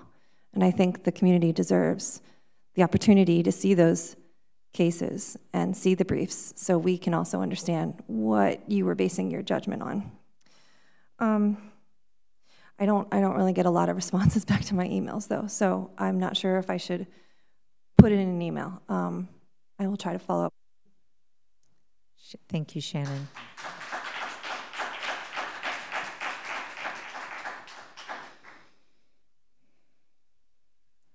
Marcy Johnson. I'm actually a mom of 2 at Rocklin Elementary School. I'm actually going to cherry pick a bit off of what Sammy, right? Shannon. I feel like the only grounds that have been brought up about this policy is this legal advice. I think it was brought up that it's a 16-page legal advice maybe during the last board meeting. I could be wrong there. However, as somebody who has worked with legal team around regulatory policies, I can tell you that you can get legal advice and you can choose not to go with that legal advice. You can make a decision to not go with that legal advice. So the fact that you guys keep saying that, hey, I've got legal advice, for me as a parent, that means absolutely nothing to me unless you tell me what that legal advice was. Because for all I know, your legal could have said, this is a horrible policy. This policy doesn't make any sense. Where is this? I get why you don't put it out there, because if that is really what this legal advice was, I wouldn't want to bring that to the public to open up the RUSD for lawsuits. I wouldn't want to do that, but I can tell you as somebody who works with legal regularly, you can totally not go with what their advice is. So we need to stop saying that legal advice is what we're using for these policies unless you're willing to actually bring that legal advice to the table. So that's actually it that I want to say. I do want to use my last 20 seconds. I know a lot of district employees were here last week and this week, and I just want to thank you guys. I know it can't be easy, and last week was really difficult, but you guys did a wonderful job on making sure that everything was cordial. So thank you guys so much. Thank you. Thank you.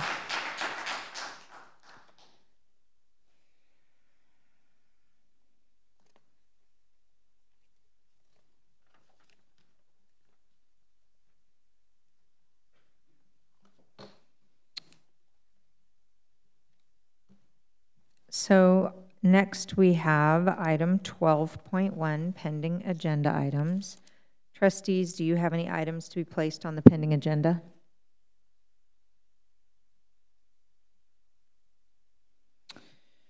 Okay, in that case, the meeting is now adjourned to closed session.